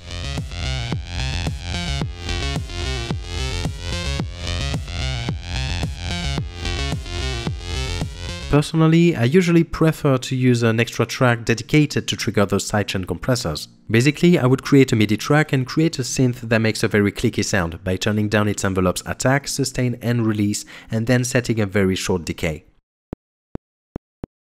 It's very easy, the kick is already played by a MIDI instrument, so you just have to duplicate this MIDI track, and then I mute this new MIDI track and use it to trigger my sidechain compressor. Because the sound of this synth is so short, it's easier to make the release synced to the tempo. You would put the attack very low so the compressor engages right away when it receives the click, and then the release sets how long it takes to the bass to come back at normal level.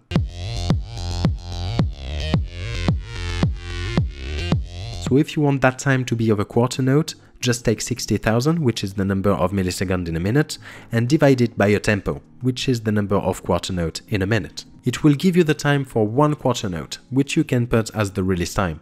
This way you can have a sidechain compression synced to your tempo.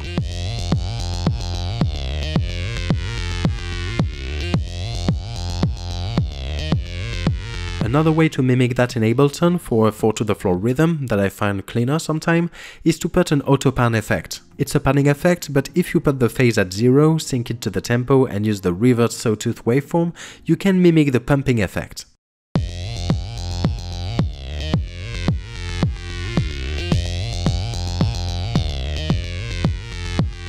Then you can play with the shape knob to change the way the bass is coming back up.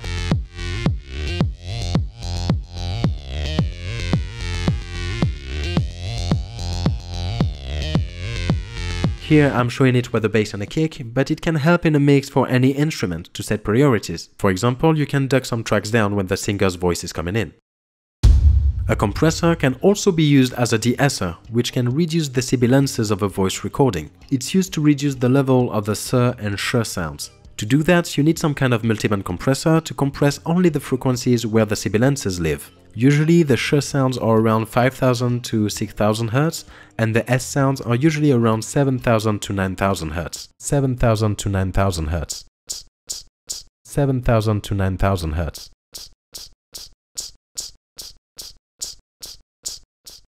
In Ableton's regular compressor, when you open the sidechain with this little arrow, you also have access to an EQ section. There, you can select a bandpass mode, so only a band of frequency will trigger the compressor. This is how the de-esser preset has been built. But if only the sibilances will trigger the compressor, it's the whole sound that will be compressed, but it is still a good way to lower some of the harsh parts of the sound. A limiter is usually identified as a separate effect, but it works in a very similar way than a compressor. If you crank the ratio of a compressor all the way up until it says infinite ratio, you have what is called a brick wall compressor. This way, no sound would go past the threshold because any sound that would go past it would be brought down at the threshold level. And this is exactly what a limiter does. It prevents anything from going higher than a certain level. Usually, it is used on a track or on the master bus with the threshold at 0 dB to make sure you don't get any clipping. Overall, a compressor will reduce the dynamic of a sound while bringing it closer to the ears of the listener. Maybe this video was more on the mixing side than actual sound design, but I hope it's been useful to some of you. Compressor is kind of a mysterious effect. You hear a lot about it, but it's kind of hard to actually hear what it does. Or at least that's something I struggled a lot with when I was starting out. Reverberation is the result of sound waves bouncing off many surfaces, such as the walls, the floor, or the ceiling. It is actually present in any sound we hear in our everyday life, so we don't always pay attention to it. But when a sound is played in a room, or in any space really, we perceive the direct sound from the source, followed by the reflection of that sound of the surfaces in that space. When the time between these reflections is long enough, it creates an echo effect, where we can hear the original sound repeating several times. This is what the delay does, which is an effect we'll see in the next video. But when the time between these reflections is short and scattered enough, they blend and create kind of a trade-off sound. This is what we call reverb. So reverb effects are audio effects that are designed to emulate this type of reflections, and it is good to place your sound in a particular space. In a studio environment, when we record an instrument or a voice, we often try to eliminate as much of these reflections as we can, with acoustic treatment like foam panels, for example. But in the context of a song, a dry recording without any reverb can sound thin or unnatural. So why do we tend to eliminate all this natural reverb when we are recording in a studio? Well, it's because it allows you to clean your recording before it goes to a reverb. Because a reverb would take all the frequencies in the sound and kind of scatter them in the frequency spectrum. So if you can remove unwanted frequencies or noises before applying any reverb effect, it would be easier to have a clean mix. So reverb effects are designed to emulate the reflections of a sound in a space, and there are several ways to achieve that. Chamber reverbs were originally made by placing a speaker and a microphone in a room. That way you would directly record the sound reverberating in a real room. The name of the effect would then change depending on the size of the room. Studio reverb for a very short one, a room reverb when it's a little longer, up to a whole reverb for a very big space. Nowadays, it is way easier to recreate this effect with softwares, which we'll get into in a minute. Or you could create a plate reverb by playing a sound through a metallic sheet and then recording the resulting sound with contact microphones attached to the plate. Basically, imagine a speaker that instead of vibrating a cone to produce waves of different air pressures, it makes a big sheet of metal vibrate, so the metal sheet will distort, altering the sound in the process, and that creates an effect very similar to the reverb of a room. But there are still some differences between a plate reverb and a chamber reverb though. Sound travels way faster in metal than in air, particularly for high frequencies. So with a plate reverb, which makes the sound travel in metal, you will hear the higher frequencies slightly before the lower ones. And because of a psychoacoustic phenomenon called precedence, we hear the overall sound as brighter. So plate reverbs are cool to make something sound brighter without actually boosting the high frequencies. And that's why it's used a lot on vocals or acoustic guitars, for example. And the fact that sound travels in metal faster also makes the time between each echo way shorter, which makes the reverb more dense and also more consistent over time. In a similar way, you could run the sound through a metallic coil to create a spring reverb, which is a popular effect for guitars. When the sound travels through a spring, it bounces back and forth, which creates a succession of rapid echoes. And it's the succession of these echoes that makes the tail of the sound, that make it sound like a reverb. The fact that the sound needs to travel the distance of the spring back and forth to create each echo makes the time between each echo longer, which gives the spring reverb kind of a bouncy quality. The way the spring vibrates also affects the frequency response of the signal, which gives the spring reverb its particular sound. In fact, sound waves need to travel along the coils of the spring, so they move the coils one after the other to move forward. And low frequencies with their longer wavelength can make several coils move at the same time, which allows lower frequencies to travel faster than higher ones, which means we'll hear the lower frequency before the high ones, so the resulting sound will seem darker. Now, not everybody have the space or equipment to create this kind of reverbs mechanically, and this is where softwares come into play. There are actually two ways of creating a reverb with softwares. There are algorithmic reverbs and convolutions reverbs. Algorithmic reverbs are softwares that work only from their own internal algorithms, so they are generally less accurate when it comes to realism, but they are also lighter on the CPU. They can be designed to replicate a chamber reverb, a plate reverb or a spring reverb, but they can also be designed to do more creative stuff, like a shimmer reverb that pitches up every echo slightly, so the trail of the reverb would go up in pitch, giving a brighter tone.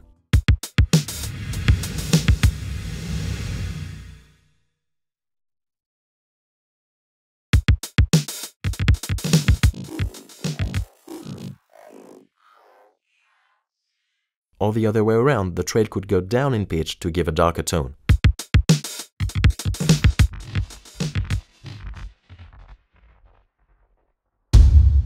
Now, convolution reverbs, on the other hand, work in pair with a particular type of file called impulse response, which is like the fingerprints of a room or a piece of equipment that exists in the real world. Basically, to create an impulse response of a room, for example, you take a very short impulse sound, like one sample long, a very short burst of white noise. Then you play it in the room you want to create an impulse response file for, and you record the reverb with a microphone. This recording you made is the impulse response. Then all you have to do is to put it in a convolution reverb, and it will emulate quite accurately the reverb of the room you recorded in. Convolution reverbs are actually the most accurate when it comes to recreating reverb from a real-world place. And the beauty of it is that you can also generate impulse responses for other equipments than a room. You could create an IR file for a spring reverb, for a plate reverb, or even for guitar amplifiers. Softwares that emulate guitar cabs use the exact same technology. And it goes even deeper, because impulse responses are typically wave files, so you could load your own sounds in a convolution reverb to see how it reacts, and use it as a sound design tool.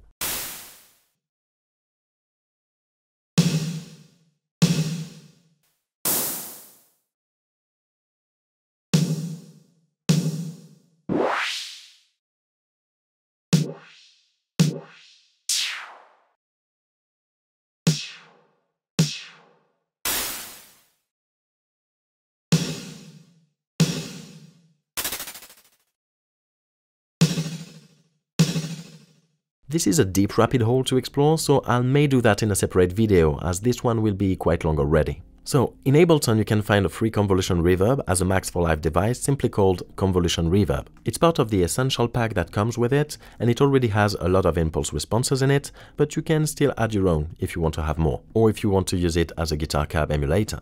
So how do we actually use these reverbs? We are going to see the main parameters you're likely to see on every reverbs and how they affect the sound, and then we'll see some tips and tricks to get the most out of them. I'll be using Ableton stock reverb for the demonstration, which is an algorithm reverb. So there you have a dry wet knob that allows you to mix the dry signal, not affected by the reverb, with the wet signal.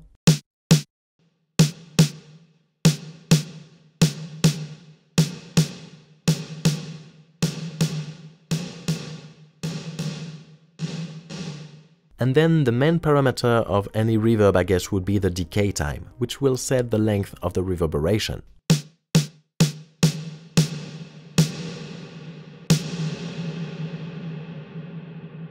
Next to that, you also have a stereo knob to make the reverb sound more or less wide in the stereo field.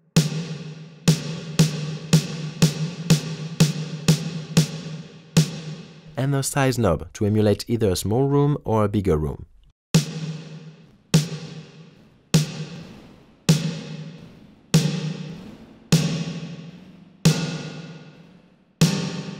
So generally, a smaller size would work fine with a smaller decay time, and a bigger size would work fine with a bigger decay time.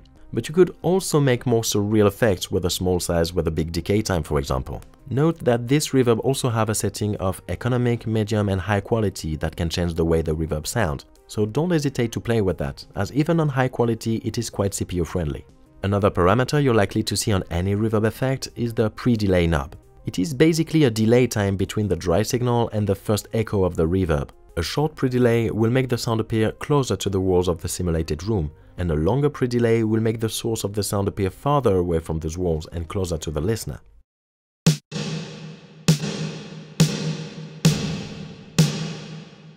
And lastly, I want to talk about the reflect and diffusion knobs. The reflect knob, often called early reflection, sets the level of the first group of echoes. These early reflections are usually more defined than the rest of the tail. It sounds kind of more like a delay than an actual reverb. So turning up the early reflection knob usually works better on sustained sounds like vocals or pads. And turning it down places the sound further back in the room, which often sounds better for more percussive sounds.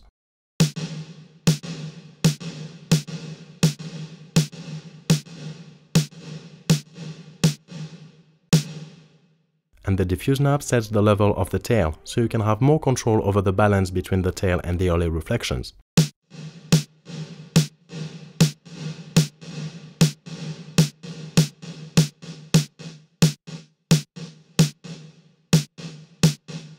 So I won't go in details in all the features this reverb has, because it is not a tutorial on this particular reverb, but instead let's see some tips on how you can use reverbs in general.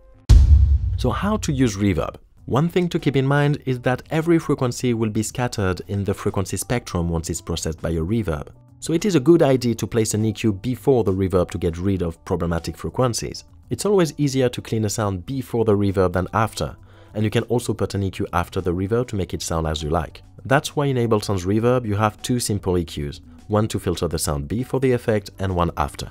Reverb is a nice effect to make a sound wider by putting the sound in a space, but when you use reverb on a sound, it also makes it appear more distant, farther away from you, from the listener. So it is a balance you want to keep in mind while using reverbs.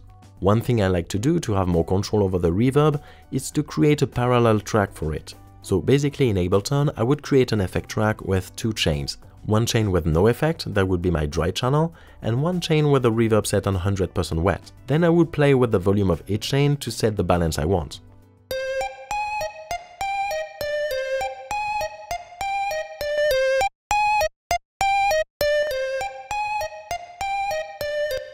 You can also link one of the macro knobs to the chain selector to create a new dry-wet knob for this effect track.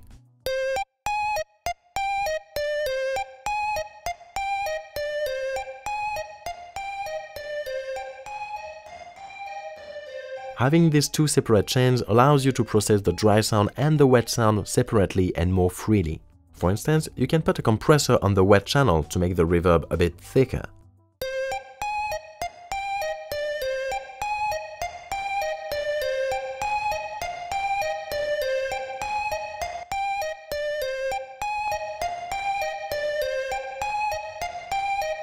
Or you can even use sidechain compression and take the dry signal to trigger the compressor. This way, the reverb will appear only after the dry signal has stopped playing, because the dry signal will duck down the reverb when it plays. And then you can play with the release of this compressor to adjust how fast the reverb comes back in after the dry sound has stopped playing.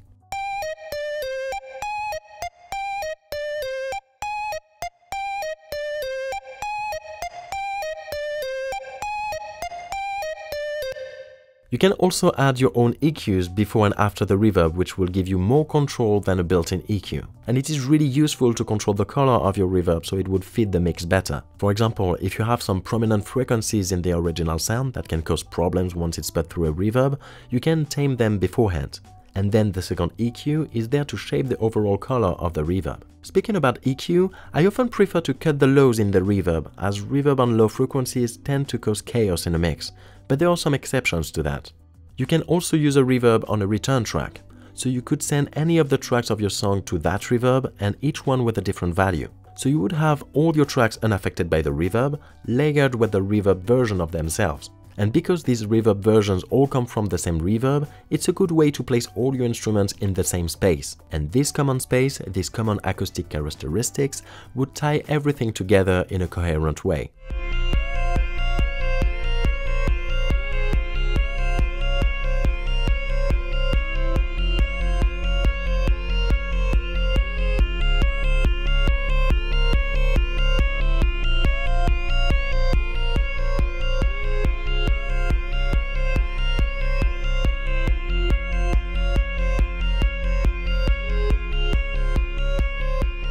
And because this return track is also its own chain, you can also use EQs, compressors and other effects to shape this reverb as you like. These all work in the context of both mixing and sound design.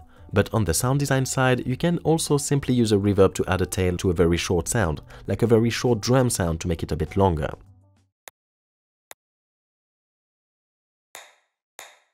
Some reverbs also have a freeze option. It will hold the sound of the reverb so you can have a sound that sustains forever. It's cool to have a long sound to resample and to use as a starting point for a new sound design.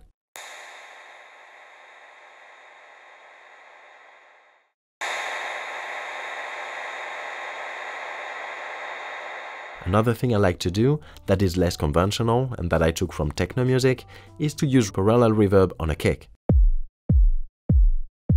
Basically, you would create two parallel chains with an effect track, just like we did before with a dry channel and a reverb on the wet channel, and then you want to add a low pass filter before the reverb, so it will affect only the low frequencies. This is a good trick to add some boom and some oomph to a kick, and I found it sometimes more effective than parallel saturation or parallel compression to give this extra thickness I wanted.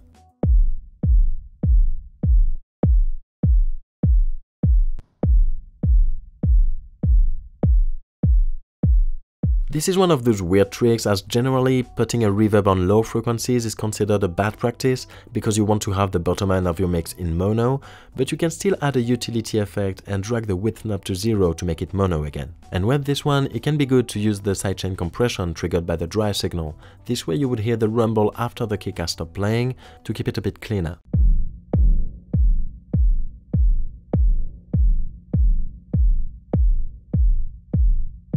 The thing to keep in mind here is that it would add low frequencies, so if you have a bass playing in the same range, the two could clash. So you could keep this trick for a track where there's not too much happening in the very low end, or you could have an EQ that cuts the low end of your bass, so it doesn't clash too much with it. One last thing I wanted to add is a very popular trick on how to use the pre-delay. I think it's too important not to include it here. Let's take this chain we've made for the kick as an example. We could use the pre-delay to make the reverb come a bit later, to add this bouncy feel to it. And sometimes you want to have this pre-delay time synced to your tempo, so it would kick in after exactly a 16th note or 8th note. And if we want to do that, we need to find how many milliseconds exactly is that 16th or 8th note. Here's how to calculate it easily. Your BPM gives you the number of beats that are in 1 minute. These are the quarter notes. You also know that in a minute there are 60 seconds. That's 60,000 milliseconds per minute. So we need to divide this 60,000 milliseconds by your BPM to have the length of one quarter note. At 120 BPM, the quarter note is 500 milliseconds. Divide that by 2 and you have the length of an 8th note, that's 250 milliseconds. And divide that by 2 again and you have the length of a 16th note, that's 125 milliseconds. Now let's hear how the reverb sounds with a pre-delay of a 16th note. So I'll put 125 milliseconds here.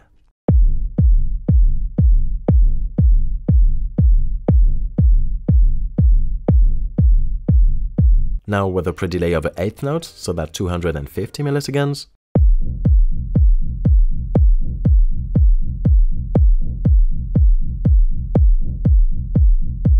So you can use this pre-delay knob to add some bounciness to your tracks. Using it in this way essentially makes a slapback delay effect, which is something we'll see very soon in the next video when we talk about delay effects.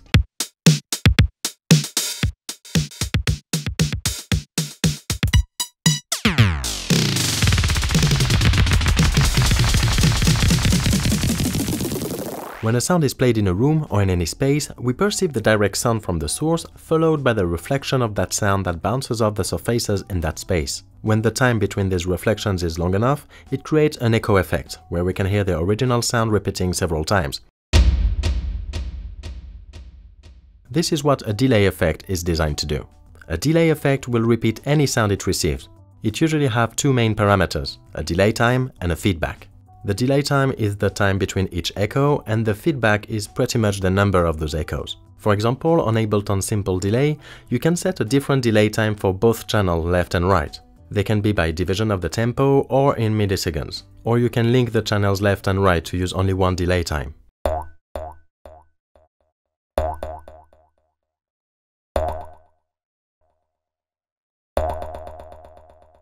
Then, like on any reverb, you would have a dry-wet knob to mix the original sound with the delayed sound. When playing with these parameters, you can create different textures or different sounds, create different effects for different uses, so that's what I'd like to show you now. The most simple use of the delay would be to use it as a rhythmic element, by repeating any pattern it receives. You can then create a more complex pattern starting with a very simple one.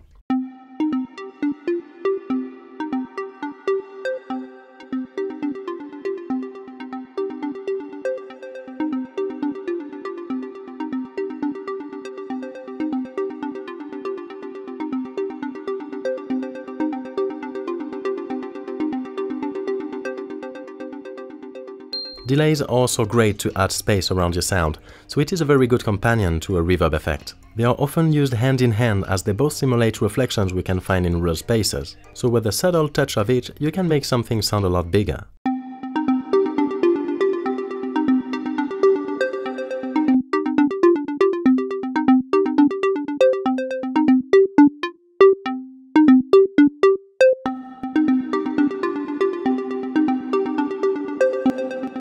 If the echoes happen once on the left side and once on the right side alternatively, you end up with a ping-pong delay. You can mimic this effect by setting different delay times for the left and right channels, but most of the time you would have a ping-pong mode in your delay. Here in Ableton, it comes as a different effect.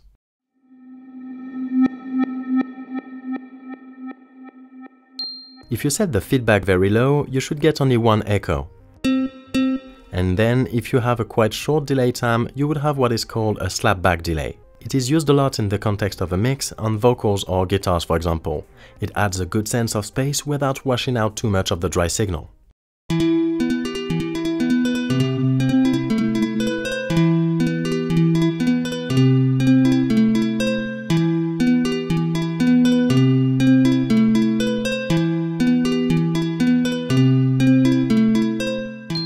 If you make this delay even shorter, the dry signal and the echo will start to blend, and you can then achieve kind of a doubling effect that can make the sound thicker. But be careful with the phase cancellation when you do this. Some frequencies may become silent when the dry signal and the echo mix, so you may want to fine-tune this.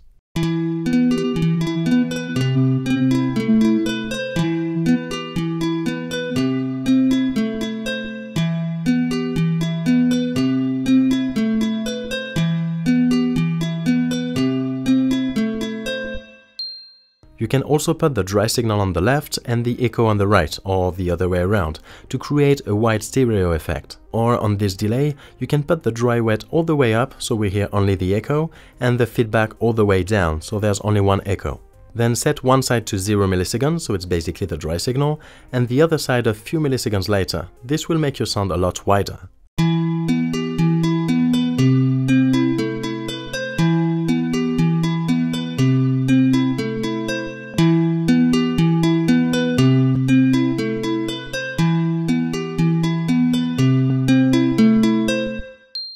Now let's go back to mono, but let's keep a very short delay time. If we increase the feedback, we increase the number of echoes, and as they are very close to one another, they will create friction. This will make the original sound resonate on a certain frequency, and that can make it sound like some robot voice.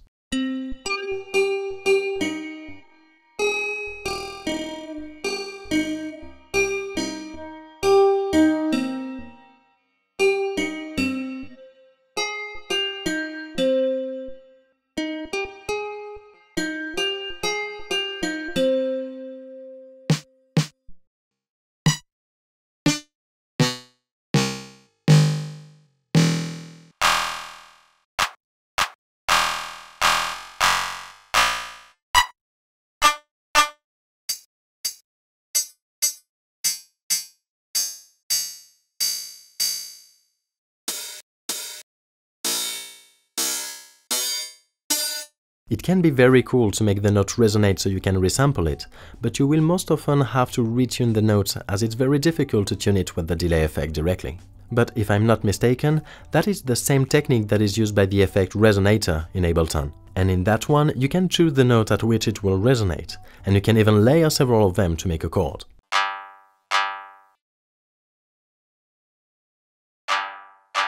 That's already several ways you can use any delay effect to create different sounds, but some delays are made more complex than others. Some delays add one or several effects before or after repeating the echoes, such as the tape delay. The tape delay is a delay effect that makes echoes, but before repeating these echoes, it distorts the sound with a very smooth, very soft saturation to add warmth to the sound. And it was originally made with analog tape machines. So here we'll try to replicate several aspects of this tape. First, let's add a delay and add a tape saturation to mimic the tape's warmth.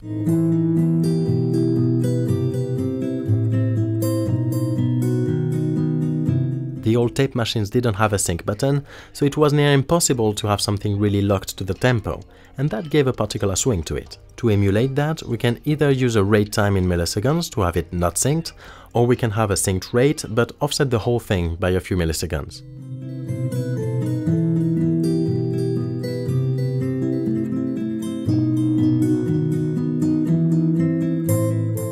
The old tape machines were kind of low fidelity. They used to compress the sound a lot and be quite poor in the high frequencies. So for the compression part, we can use a compressor with a high ratio and a low threshold, with a quick attack and a long release to mainly take down all the peaks. And then we can also add a low-pass filter to cut some of the high frequencies. This will have a double advantage of letting some room for the unfiltered sound layered with this effect, and pushing the delay more toward the back of the mix to give it a good sense of space.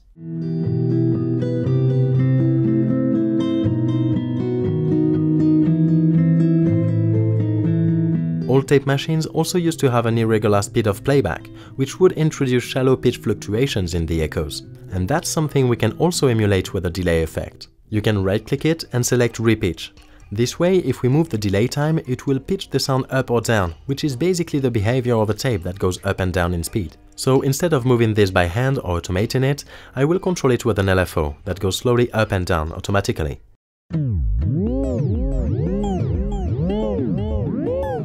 It doesn't need to go up and down very far, as small values are enough for the subtle effect we want.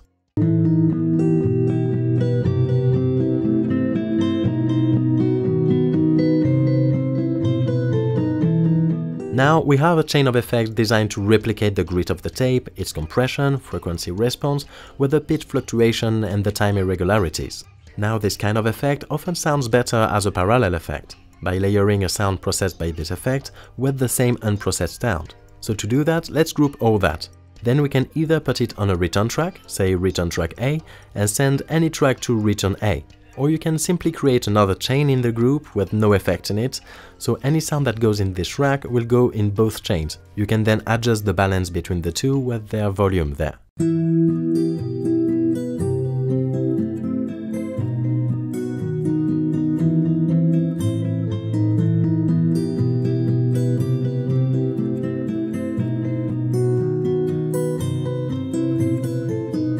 So in the same way, you can create your own composite delays by combining any effects you want, saturation, flanger, etc. And you can even create several parallel chains to layer different delays. For example, let's make a delay that uses several other effects. Let's make a dub delay. Dub delays usually combine a very long feedback with a lot of effects for a very lush result, usually with a lot of movement in it. So to do that, let's use a return track. So let's put a ping-pong delay for once on the return track A, with a long feedback and a dry wet at 100%, as it will be layered with the dry sound anyways, and then we send an instrument into it.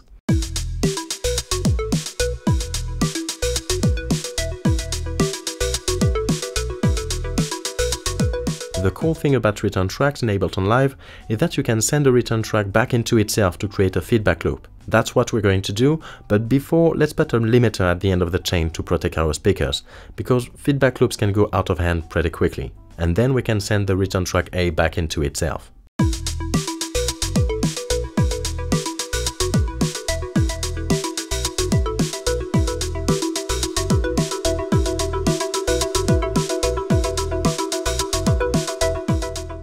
To add motion, we can use a filter with the LFO.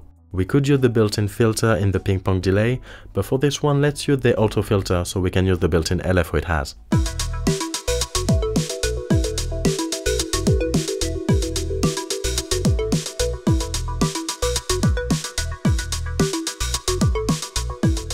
Or for a more complex sound, we could create another delay on another return track. So the return track A would be sent into return track B, which will be sent back into return track A.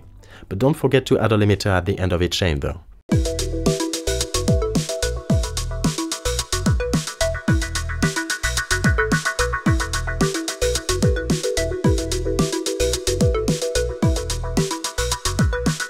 Then to add movement, you can automate any parameter of any effect you would add in, including the knob sending the sound to return A and return B.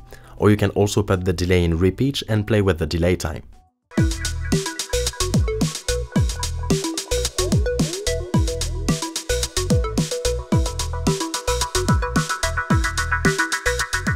But now I would like to have a closer look at the last thing we did with our delay effect.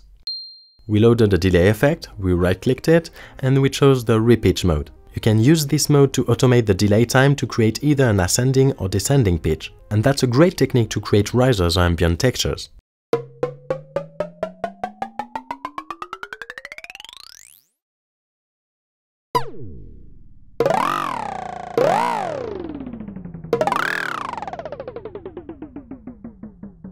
There is a pretty similar effect that is used a lot in dub music, for example. It is not really a delay effect, but as it's pretty similar, let's include it here.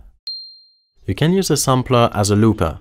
Basically, you take a sample, most of the time it's a sample of a voice, you put that in the sampler and you put it in loop mode. This way, when you play a long note, the sample will play in loop. It is not really a delay effect, and then you can automate the pitch of that sample, or the pitch of the note. It is not really a delay effect. It is not really a delay effect. It is not really a delay effect. It is not really a delay effect. It is not really a delay effect. It is not really a delay effect. It is not really a delay effect. This way the sample will play higher and higher, but it will also play faster and faster, and it's really effective to make a good riser. It is not really a delay effect. It is not really a delay effect. It is not really a delay effect. It is not really a delay effect. It is not really a delay effect. It is not really a delay effect. It is not really a delay effect. It is not really a delay effect. It is not really a delay effect. As we just saw, delays are great tools to find new textures or to add space to a sound. And delays are rarely used on their own. To give a sense of space, they are often used with a reverb, and like reverbs, they are often used as parallel effects. It is a great effect with both timbral and rhythmic qualities. In the last video, we talked about the delay effect and a lot of different things we can do with it. In today's episode, we'll follow the same direction as we will explore 3 effects that use a very similar process. We'll talk about flanger, chorus, and phaser effects. They are called modulation effects because they usually have one or several LFOs inducing movement in the sound.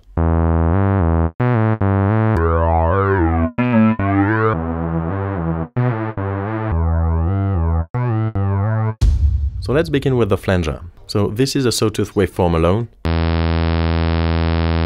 Now with a flanger, but without the LFO.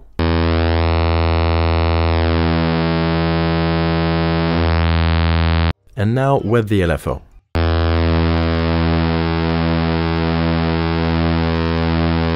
When a signal goes through a flanger, it is duplicated into 2 copies. One is played back as is, and the second is delayed slightly. It's generally a very small delay time, like below 15 milliseconds late compared to the dry signal. So up to now, it's really like a delay effect.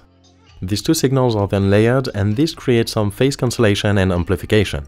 At some points, for some frequencies, the 2 waveforms will both have a positive value or both negative values, so their values will be added and make the signal more powerful. And at other points, for other frequencies, one will be positive while the other will be negative, so they cancel each other out. As a result, some frequencies in the sound will be amplified, and others will be cancelled or attenuated. We can then trace a graph to show which frequencies are boosted or which one are cancelled, and if we do so, we get something like this. This is the same shape that a comb filter have, and that's why some comb filters have the name flanger attached to them. And because the second signal is uniformly delayed, these frequency cuts are uniformly spread out along the frequency spectrum. It follows a harmonic series.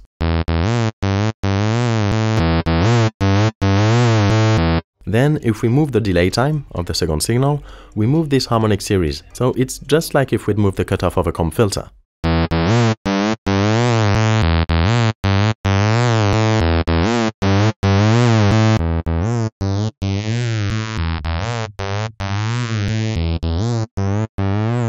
On many flanger effects, you should also have a feedback parameter that sends the result of the effect back into itself, and that basically accentuates the effect of the filter. And on some flangers, you also have an option to choose the polarity, to create a feedback or a feed-forward comb filter. You can check the episode about filters for more info on that.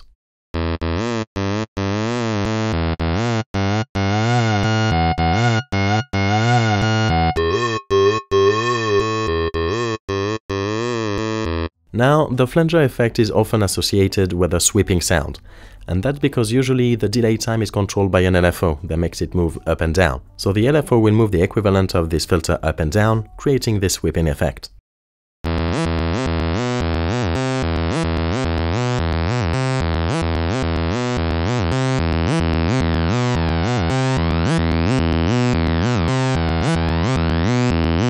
So to sum it up, on a flanger effect, you often have a delay time and a feedback parameter to basically set the position and the strength of the comb filter, and then you will have a rate and a depth knob which will define the speed of the LFO and how far it will move the delay time.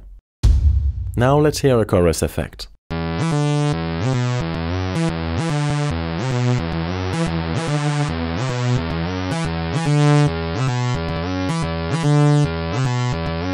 A chorus effect is very similar to a flanger effect. When a signal goes through a chorus effect, it is also duplicated. The first one is also played back as is, and the second one is also delayed, but generally it's delayed by a higher amount, between 20 and 50 milliseconds.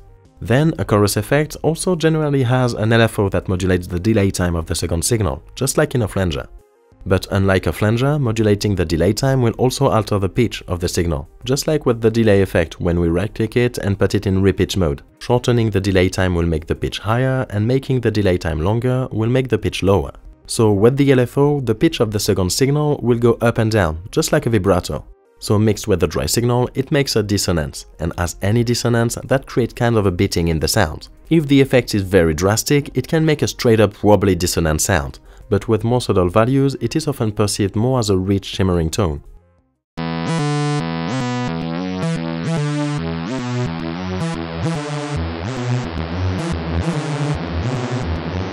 In terms of frequency response, when we mix the delayed signal with the dry one, it also makes the effect of some kind of comb filter, but different than a flanger. It is also possible to have more than one copies of the original sound, to have several delays with different settings to accentuate the effect, because usually there is no feedback control on a chorus. I mean, some of them do have feedback control, but it's not always there.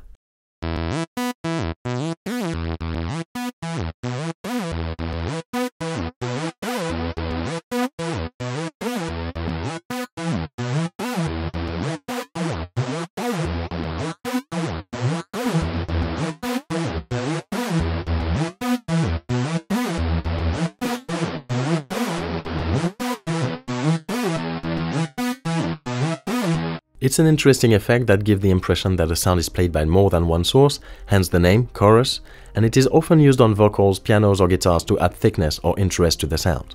So to sum it up, on a chorus effect you would have a delay time parameter, just like on a flanger, and then you'd have a rate and an amount knob to control the speed of the LFO and how much it moves the pitch of the second voice. Also, some chorus effects are called stereo chorus. This stereo effect is achieved by delaying the left and the right channel differently with two different LFOs that have different speeds, so it will pitch shift the left and the right channel differently as well. Now let's see the phaser, let's hear how it sounds.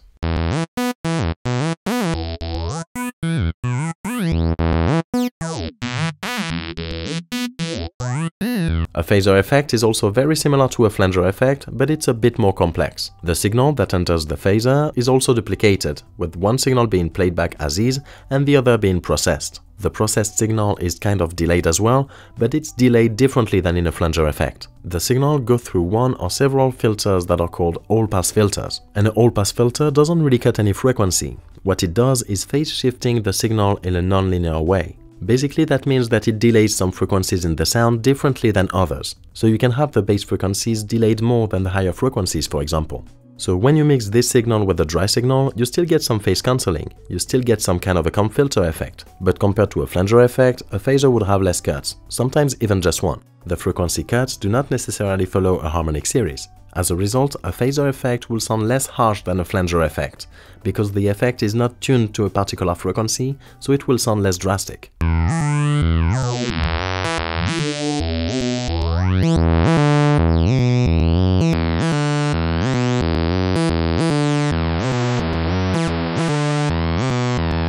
Actually, the less all-pass filters in your phaser, the softer the effect, and the more all-pass filters used in your phaser, the more frequency cut you add. Some phasers even let you activate or deactivate these filters. They often refer to it as poles or stages.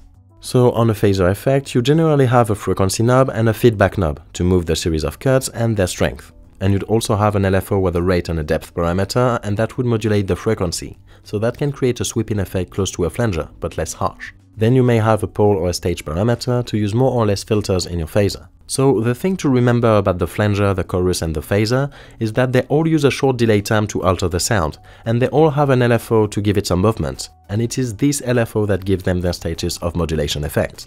Personally, in a sound design phase, I like to use them as static effects without using the LFO, so I would turn its amount to 0.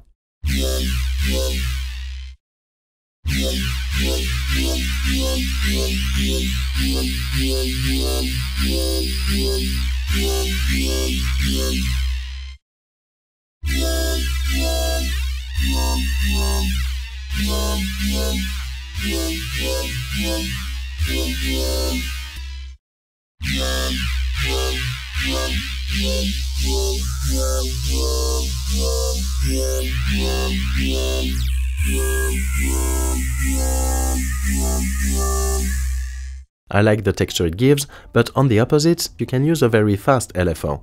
Past a certain rate, you can't really hear the oscillation of the LFO and it becomes some kind of a distortion. Just like in FM synthesis, where you oscillate the pitch of an oscillator so fast that it just becomes a distortion.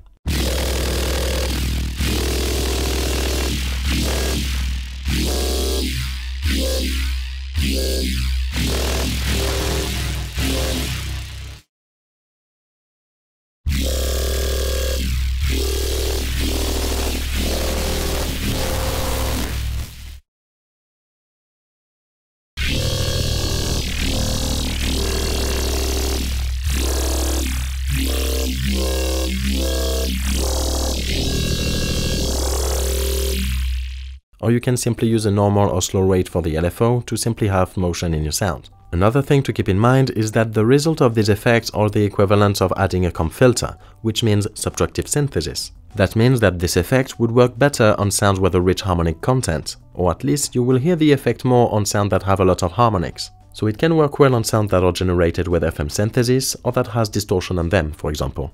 A Bitcrusher is a form of distortion, and its purpose is to lower the quality of a digital audio signal. It creates some recognizable lo-fi effect, reminiscent of old gaming consoles like the Game Boy or the Super Nintendo. But it can also be used more subtly to add a bit of grit or a bit of warmth to a sound, just like any distortion effect really. Any audio signal, when it's recorded into a digital format, will be cut into small chunks. Each chunk will hold a value, and when you put all these values together, you get the waveform of the sound you recorded. It's exactly like a photo you see on your computer screen. It's made of pixels, and each pixel holds only one color. Let's take a moment to see how that works a bit more in details. It will make everything easier to understand the Bitcrusher. When the sound is cut into slices, the number of slices per second is called the sample rate. And the default sample rate in the majority of music software is 44,100 Hz. So that's 44,100 slices per second.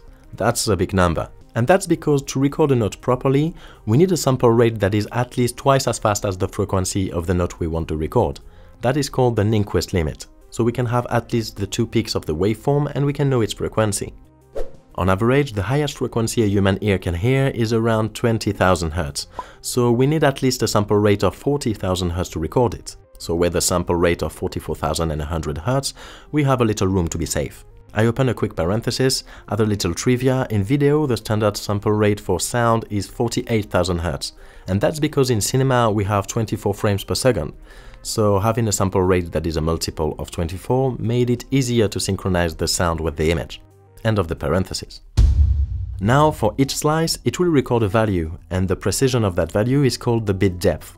Like in any computer, this value will be noted as a series of zeros and ones. Don't worry, you will never see those numbers, it's just the software doing its thing, but the thing is the software will have a limited amount of slots to write the value for each slice, and these slots are called bits. If it writes the value on 2 bits, it will only have 4 different options to write it: 00, 01, 10, and 11.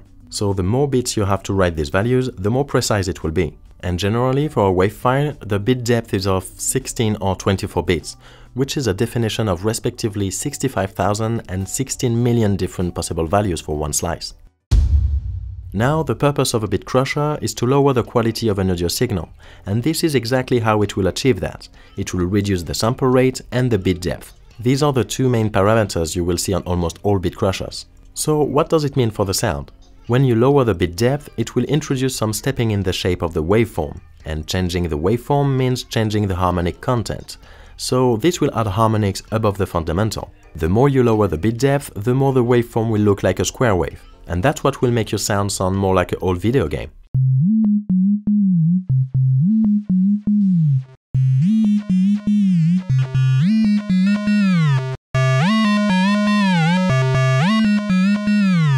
For example, the Sega Mega Drive or Genesis had sound in 8 bits and other up to 12 bits, and Game Boy had them in 4 bits. But don't let this fool you. You can make very powerful sounds at a low bit depth. The Roland TR-909, for example, which is an iconic drum machine, had a bit depth of only 6 bits.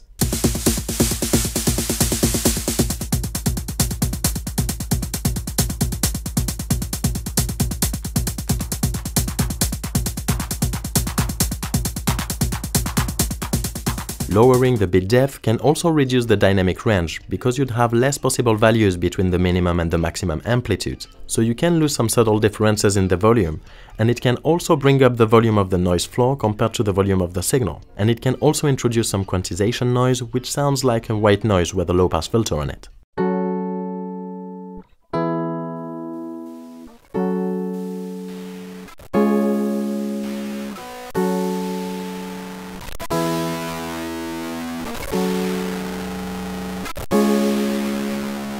If you want to have a cleaner sound, it's sometimes better to boost the volume of the sound that goes into the Bitcrusher, so the dynamic would be higher.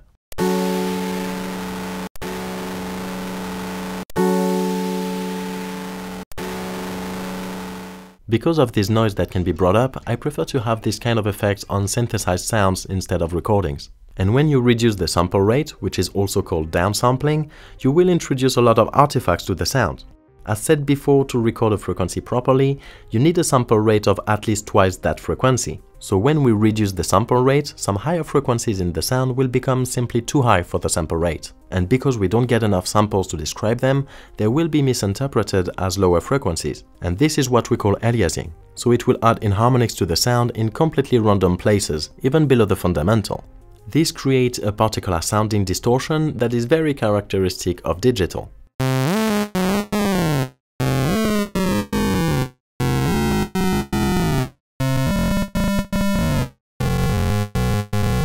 And by the way, a lot of digital distortions suffer from the same aliasing problem. Because the distortion adds high harmonics, some of them will be too high for the sample rate, and so they bleed back as lower frequencies. So if you want to avoid this aliasing sound, you can use a low-pass filter just before the Bitcrusher. Filtering out the higher frequencies will prevent them from causing problems, so you can get a much smoother distortion this way. You can even make it sound like an old tape recording.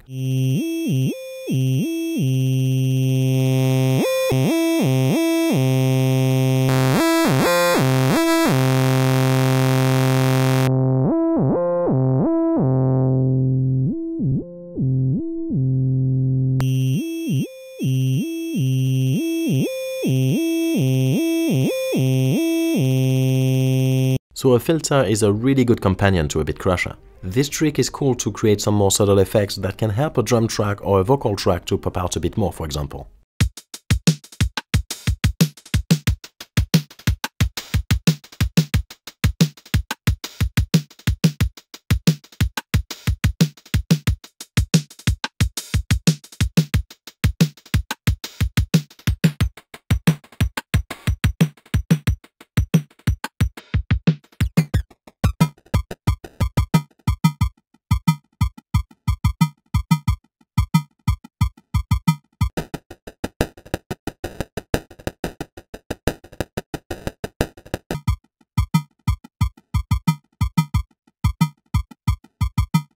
You can even try to put an LFO to control a low-pass filter or a bandpass filter, so it will add and remove some random harmonics from the aliasing, and it will create a distinctive oi-oi sound.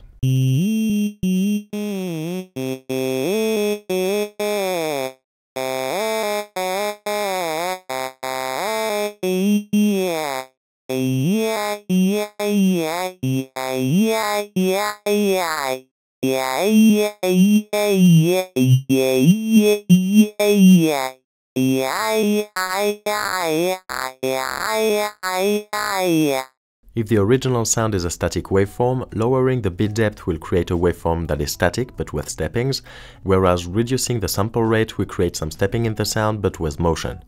And because the speed of this motion depends on the frequency of the note and the sample rate, it can be a good idea to resample it if you want the same motion for every note. Hi, I am Woochia, and this is Sound Design Theory. Today I would like to talk about 3 effects designed to be used on voices and that are easily mistaken. Talking about them would be a good opportunity to talk a bit about formants, as they all utilize formants to alter the sound. The 3 effects we'll tackle today are the vocoder, the autotune, and the talkbox effects. So we already talked about formants in the episode about filters, but really, what are they? When a sound is played in a cavity, that can be a room, a box, or whatever, the object containing the sound starts to resonate, and this will make some harmonics in the sound louder due to the frequencies of resonance of the object that it is played in. So this will create peaks in the audio spectrum, and it is those peaks that are called the formants. So when we are talking, it is exactly what we use to articulate vowels. When we talk, our vocal cords vibrate, and then we use the position of our mouth and tongue to produce different formants. That's what makes a E, a R, and a O sound different. They can all have the same fundamental note, but the harmonics are different. And if the harmonics are different, then the sound is different. You can actually note the frequencies of these formants for each vowels, and then you can use filters tuned to these frequencies to make vowels out of any sound. That's exactly what we did in the follow-up video of the episode about filters. I'll put the link there and in the description. Now that we know what formants are, we can see more easily what a vocoder and an autotune effect are, which are often mistaken for one another, and then we'll see the talkbox effect. The vocoder, as an instrument, looks like a synth with a microphone, but it is now available as a VST and softwares, so for this video we'll take Ableton's vocoder stock effect as an example. The purpose of a vocoder effect is to mix the sound of a voice with the sound of an instrument, often a synth. So we would still hear that instrument, but it would articulate words just like the voice. Yeah, that the vocoder. So to do that, we need two signals, a carrier and a modulator. One will be the bass sound that we're going to hear, so that's the carrier. Here it will be a synth. And the second signal will change properties of the first one, that will be the modulator, and here it will be a voice.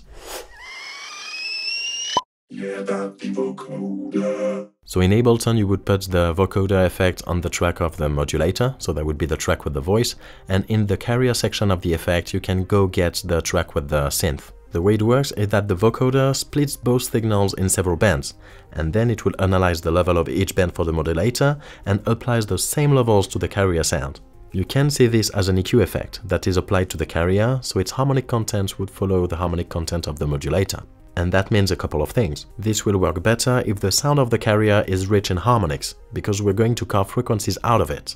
This can be a synth with a sawtooth waveform, a sound with a heavy distortion on it, this kind of things. This also means that the carrier will inherit the rhythmic qualities of the modulator as well. If the modulator is not playing, no frequency band will be open, so we won't hear the carrier neither. So you could kind of beatbox in the mic to chop up a synth, for example.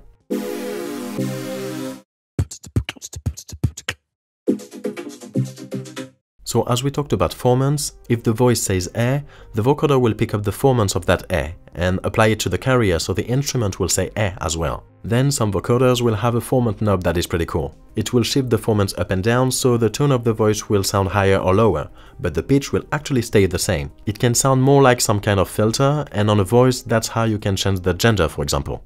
Yeah, that the vocoder. Yeah, that the vocoder. Yeah, that the vocoder. Yeah, that the vocoder. Yeah, that the vocoder. Now you can emphasize the effect of that formant knob by playing with the settings of those frequency bands. Here you can set the range of frequencies that will be scanned by the vocoder. Right now it goes from 80 Hz to 10 kHz, but if we make that range narrower, we should hear the effects of the formant knob better.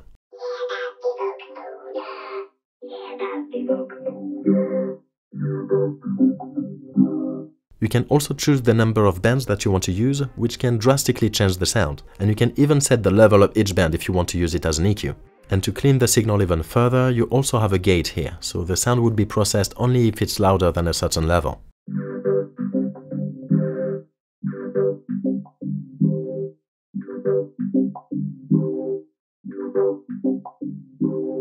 On this vocoder, you also have a setting for the width of each band, which is pretty interesting. At 100%, each band starts where the next one begins, but if you make that narrower, you can hear how the sound gets a bit more fluttery. As there will be less frequencies in each band, it will make the sound closer to a sine wave.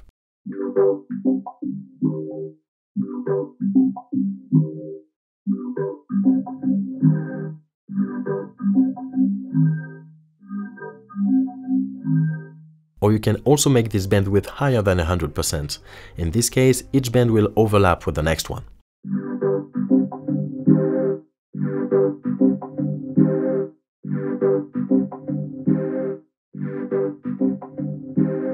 So this is mostly how the vowels will be processed, because this will pick up mostly formants, and formants are mostly vowels. So how do we get the rest of the signal? How do we get the consonants? Well, for that, you should have a knob or a section called unvoiced, with a knob that will allow you to bring back up those consonants. It's the part of the signal that is pitchless, like the sibilances, that will be applied to a layer of white noise. Here, the big knob is simply the level of that layer, and the sensibility is a bit like the depth knob there. It's the strength of the filter applied from the modulator to the carrier.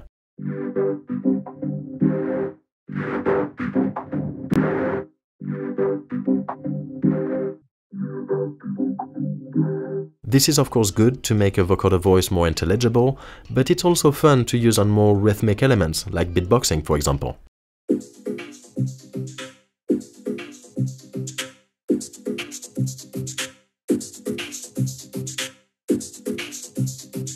Now, if you want to experiment more on that kind of sound, you can also select noise as the modulator. In this case, you won't need a separate track, as noise will be used instead of a synth, and this noise is generated directly by the effect. You can then play with this XY pad to change the character of the noise. On the X-axis, it's some downsampling. I explained what it is in the last video about Bitcrushers, and on the Y-axis, you can change the density of the noise. Yeah, that Vocoder. Yeah, that the Vocoder. Yeah, that the Vocoder. Yeah, that the Vocoder. Yeah, that the Vocoder. Yeah, that the Vocoder. You can try this mode on anything, but I find it particularly cool on drum sounds, especially if you play with the envelope. And if you keep only the high end with the band EQ, you can also use it to enhance the transients of the drums.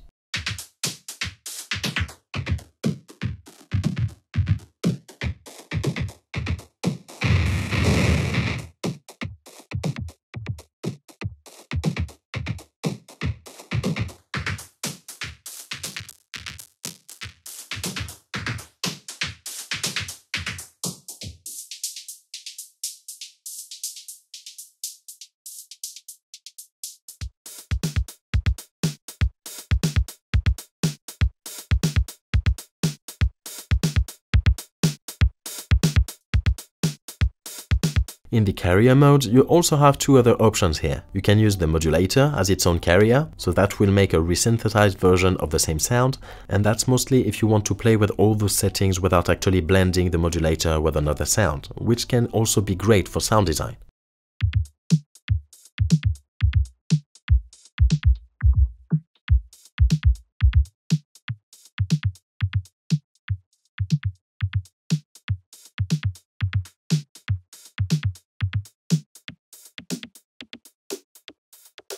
And you have a pitch tracker mode, which will use an internal oscillator that will attempt to follow the pitch of the modulator. So here the pitch will be given by the modulator instead of the carrier, and you can use the high and low parameters to tell it where to search for the pitch to track.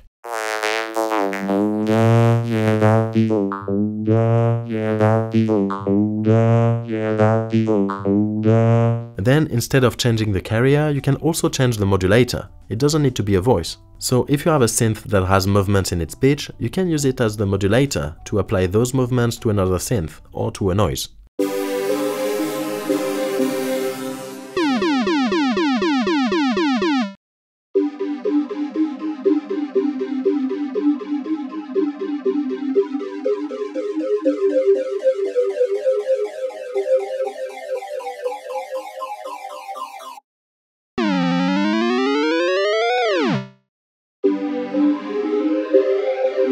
Or you could use a very low sine wave as the modulator to mix it with the texture of a rich carrier to get a gritty bass.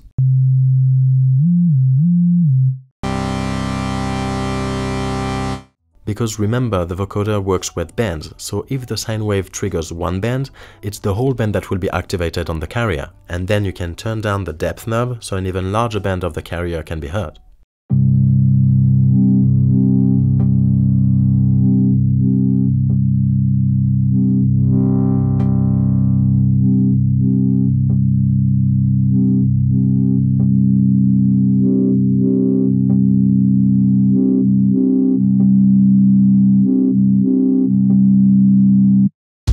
Now, the autotune is often mistaken for a vocoder, as it can also produce a robotic voice, but the way these effects work are totally different. The autotune effect, unlike the vocoder, doesn't use a carrier and a modulator signals, it uses only the signal from the voice it is affecting. Also, even if it can affect formants, it doesn't use formants in its core processing. So how does it work?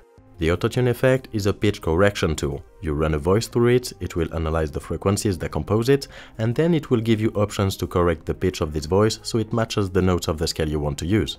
Autotune is actually the name of a particular effect from the company Antares Audio Technologies. But this technology is now available in other competitor softwares like Melodyne, VariAudio, Wavetune, Isotope Nectar's pitch correction, vVocal, etc. Actually, I researched how exactly it processes the sound under the hood, but it's still very opaque, so let's see how to use it instead. Basically, you put autotune on a track, you select the key of the song you're working on, so autotune can correct the pitch of the voice to that scale. Then you want to select the type of instrument it is processing, so you can have better results. There's instrument and bass instrument, so you can use it on other things than a voice. And finally, you have the speed at which autotune will correct the pitch of each note. You can make it sound pretty natural if you keep it rather low, but you can also make it sound synthetic if you put it at 0 milliseconds. At 0 milliseconds, each note will snap instantly to their corrected position, so you will miss the natural transition between each note, and that's often what is identified as the autotune effect. What you're waiting for in only 3 words, but I can only say 4. If you're looking for a more transparent use of the autotune, there are other parameters that are here to help. The humanize function will adjust the speed of the effect depending on the speed of the notes, so faster notes should be adjusted faster and vice versa. With the flextune parameter, notes will be corrected only when they are close enough to the target note, so this is to keep the expressiveness of the singer. What you're waiting for in only 3 words, but I can only say 4. What you're waiting for in only 3 words, but I can only say 4. The natural vibrato parameter narrows the range of the vibratos the more you turn it up, and that is independent of the pitch correction. What you're waiting for in only 3 words, but I can only say 4. What you're waiting for in only 3 words, but I can only say 4. That's a lot of options, all related to pitch to manipulate it. But see here at the top, you have 2 modes for all of this, classic and formant. And with formant, you have a throat parameter that is similar to the formant knob we saw in the vocoder. What you're waiting for in only 3 words, but I can only say 4. I care about. This one will be a lot quicker to explain. The talkbox is an effect that can't really be replicated with a VST. I mean, there are some, but nah. So basically, with the talkbox, the sound is sent through a plastic tube, and this tube goes into your mouth. So the sound will be played in your mouth, and from there you can articulate words to shape that sound with your mouth. It's a bit like when you play music on your phone and place it close to your mouth to make some wah-wah sound. What you're waiting for in only 3 words, but I can. Here it's directly the mouth that will shape formants organically to physically shape the sound. It's a very fun effect to use, but I can't really demonstrate it as I don't own one myself. You can hear a talkbox in songs that I'm not going to play here for copyright reasons, but you can hear it on the guitar solo in the middle of the song Jambi by Tool at 4 minutes and 10 seconds, which is one of the best songs in the world, or in the intro of Bon Jovi's Living on a Prayer, for example. So that would be all for today, so I'll wrap it up here. With this video, I think I've talked about pretty much everything I wanted to talk about in this series, so it looks like it's coming to an end. I mean, other videos will be added to the Sound Design playlist, but the form may change a little bit from now on. And I may do other types of videos in the meantime, like more music theories, gear reviews, and more creative stuff. All good fun. I actually feel good to finally have all this content available for free for people who might be looking for this kind of information. I felt like this kind of thing was missing on YouTube, as it may not be the most algorithm-pleasing content, so if you like this series or found it useful, share it around you. Like, share, subscribe, all this good stuff. In the meantime, I wish you all a very good day, take care, and I'll see you all next time.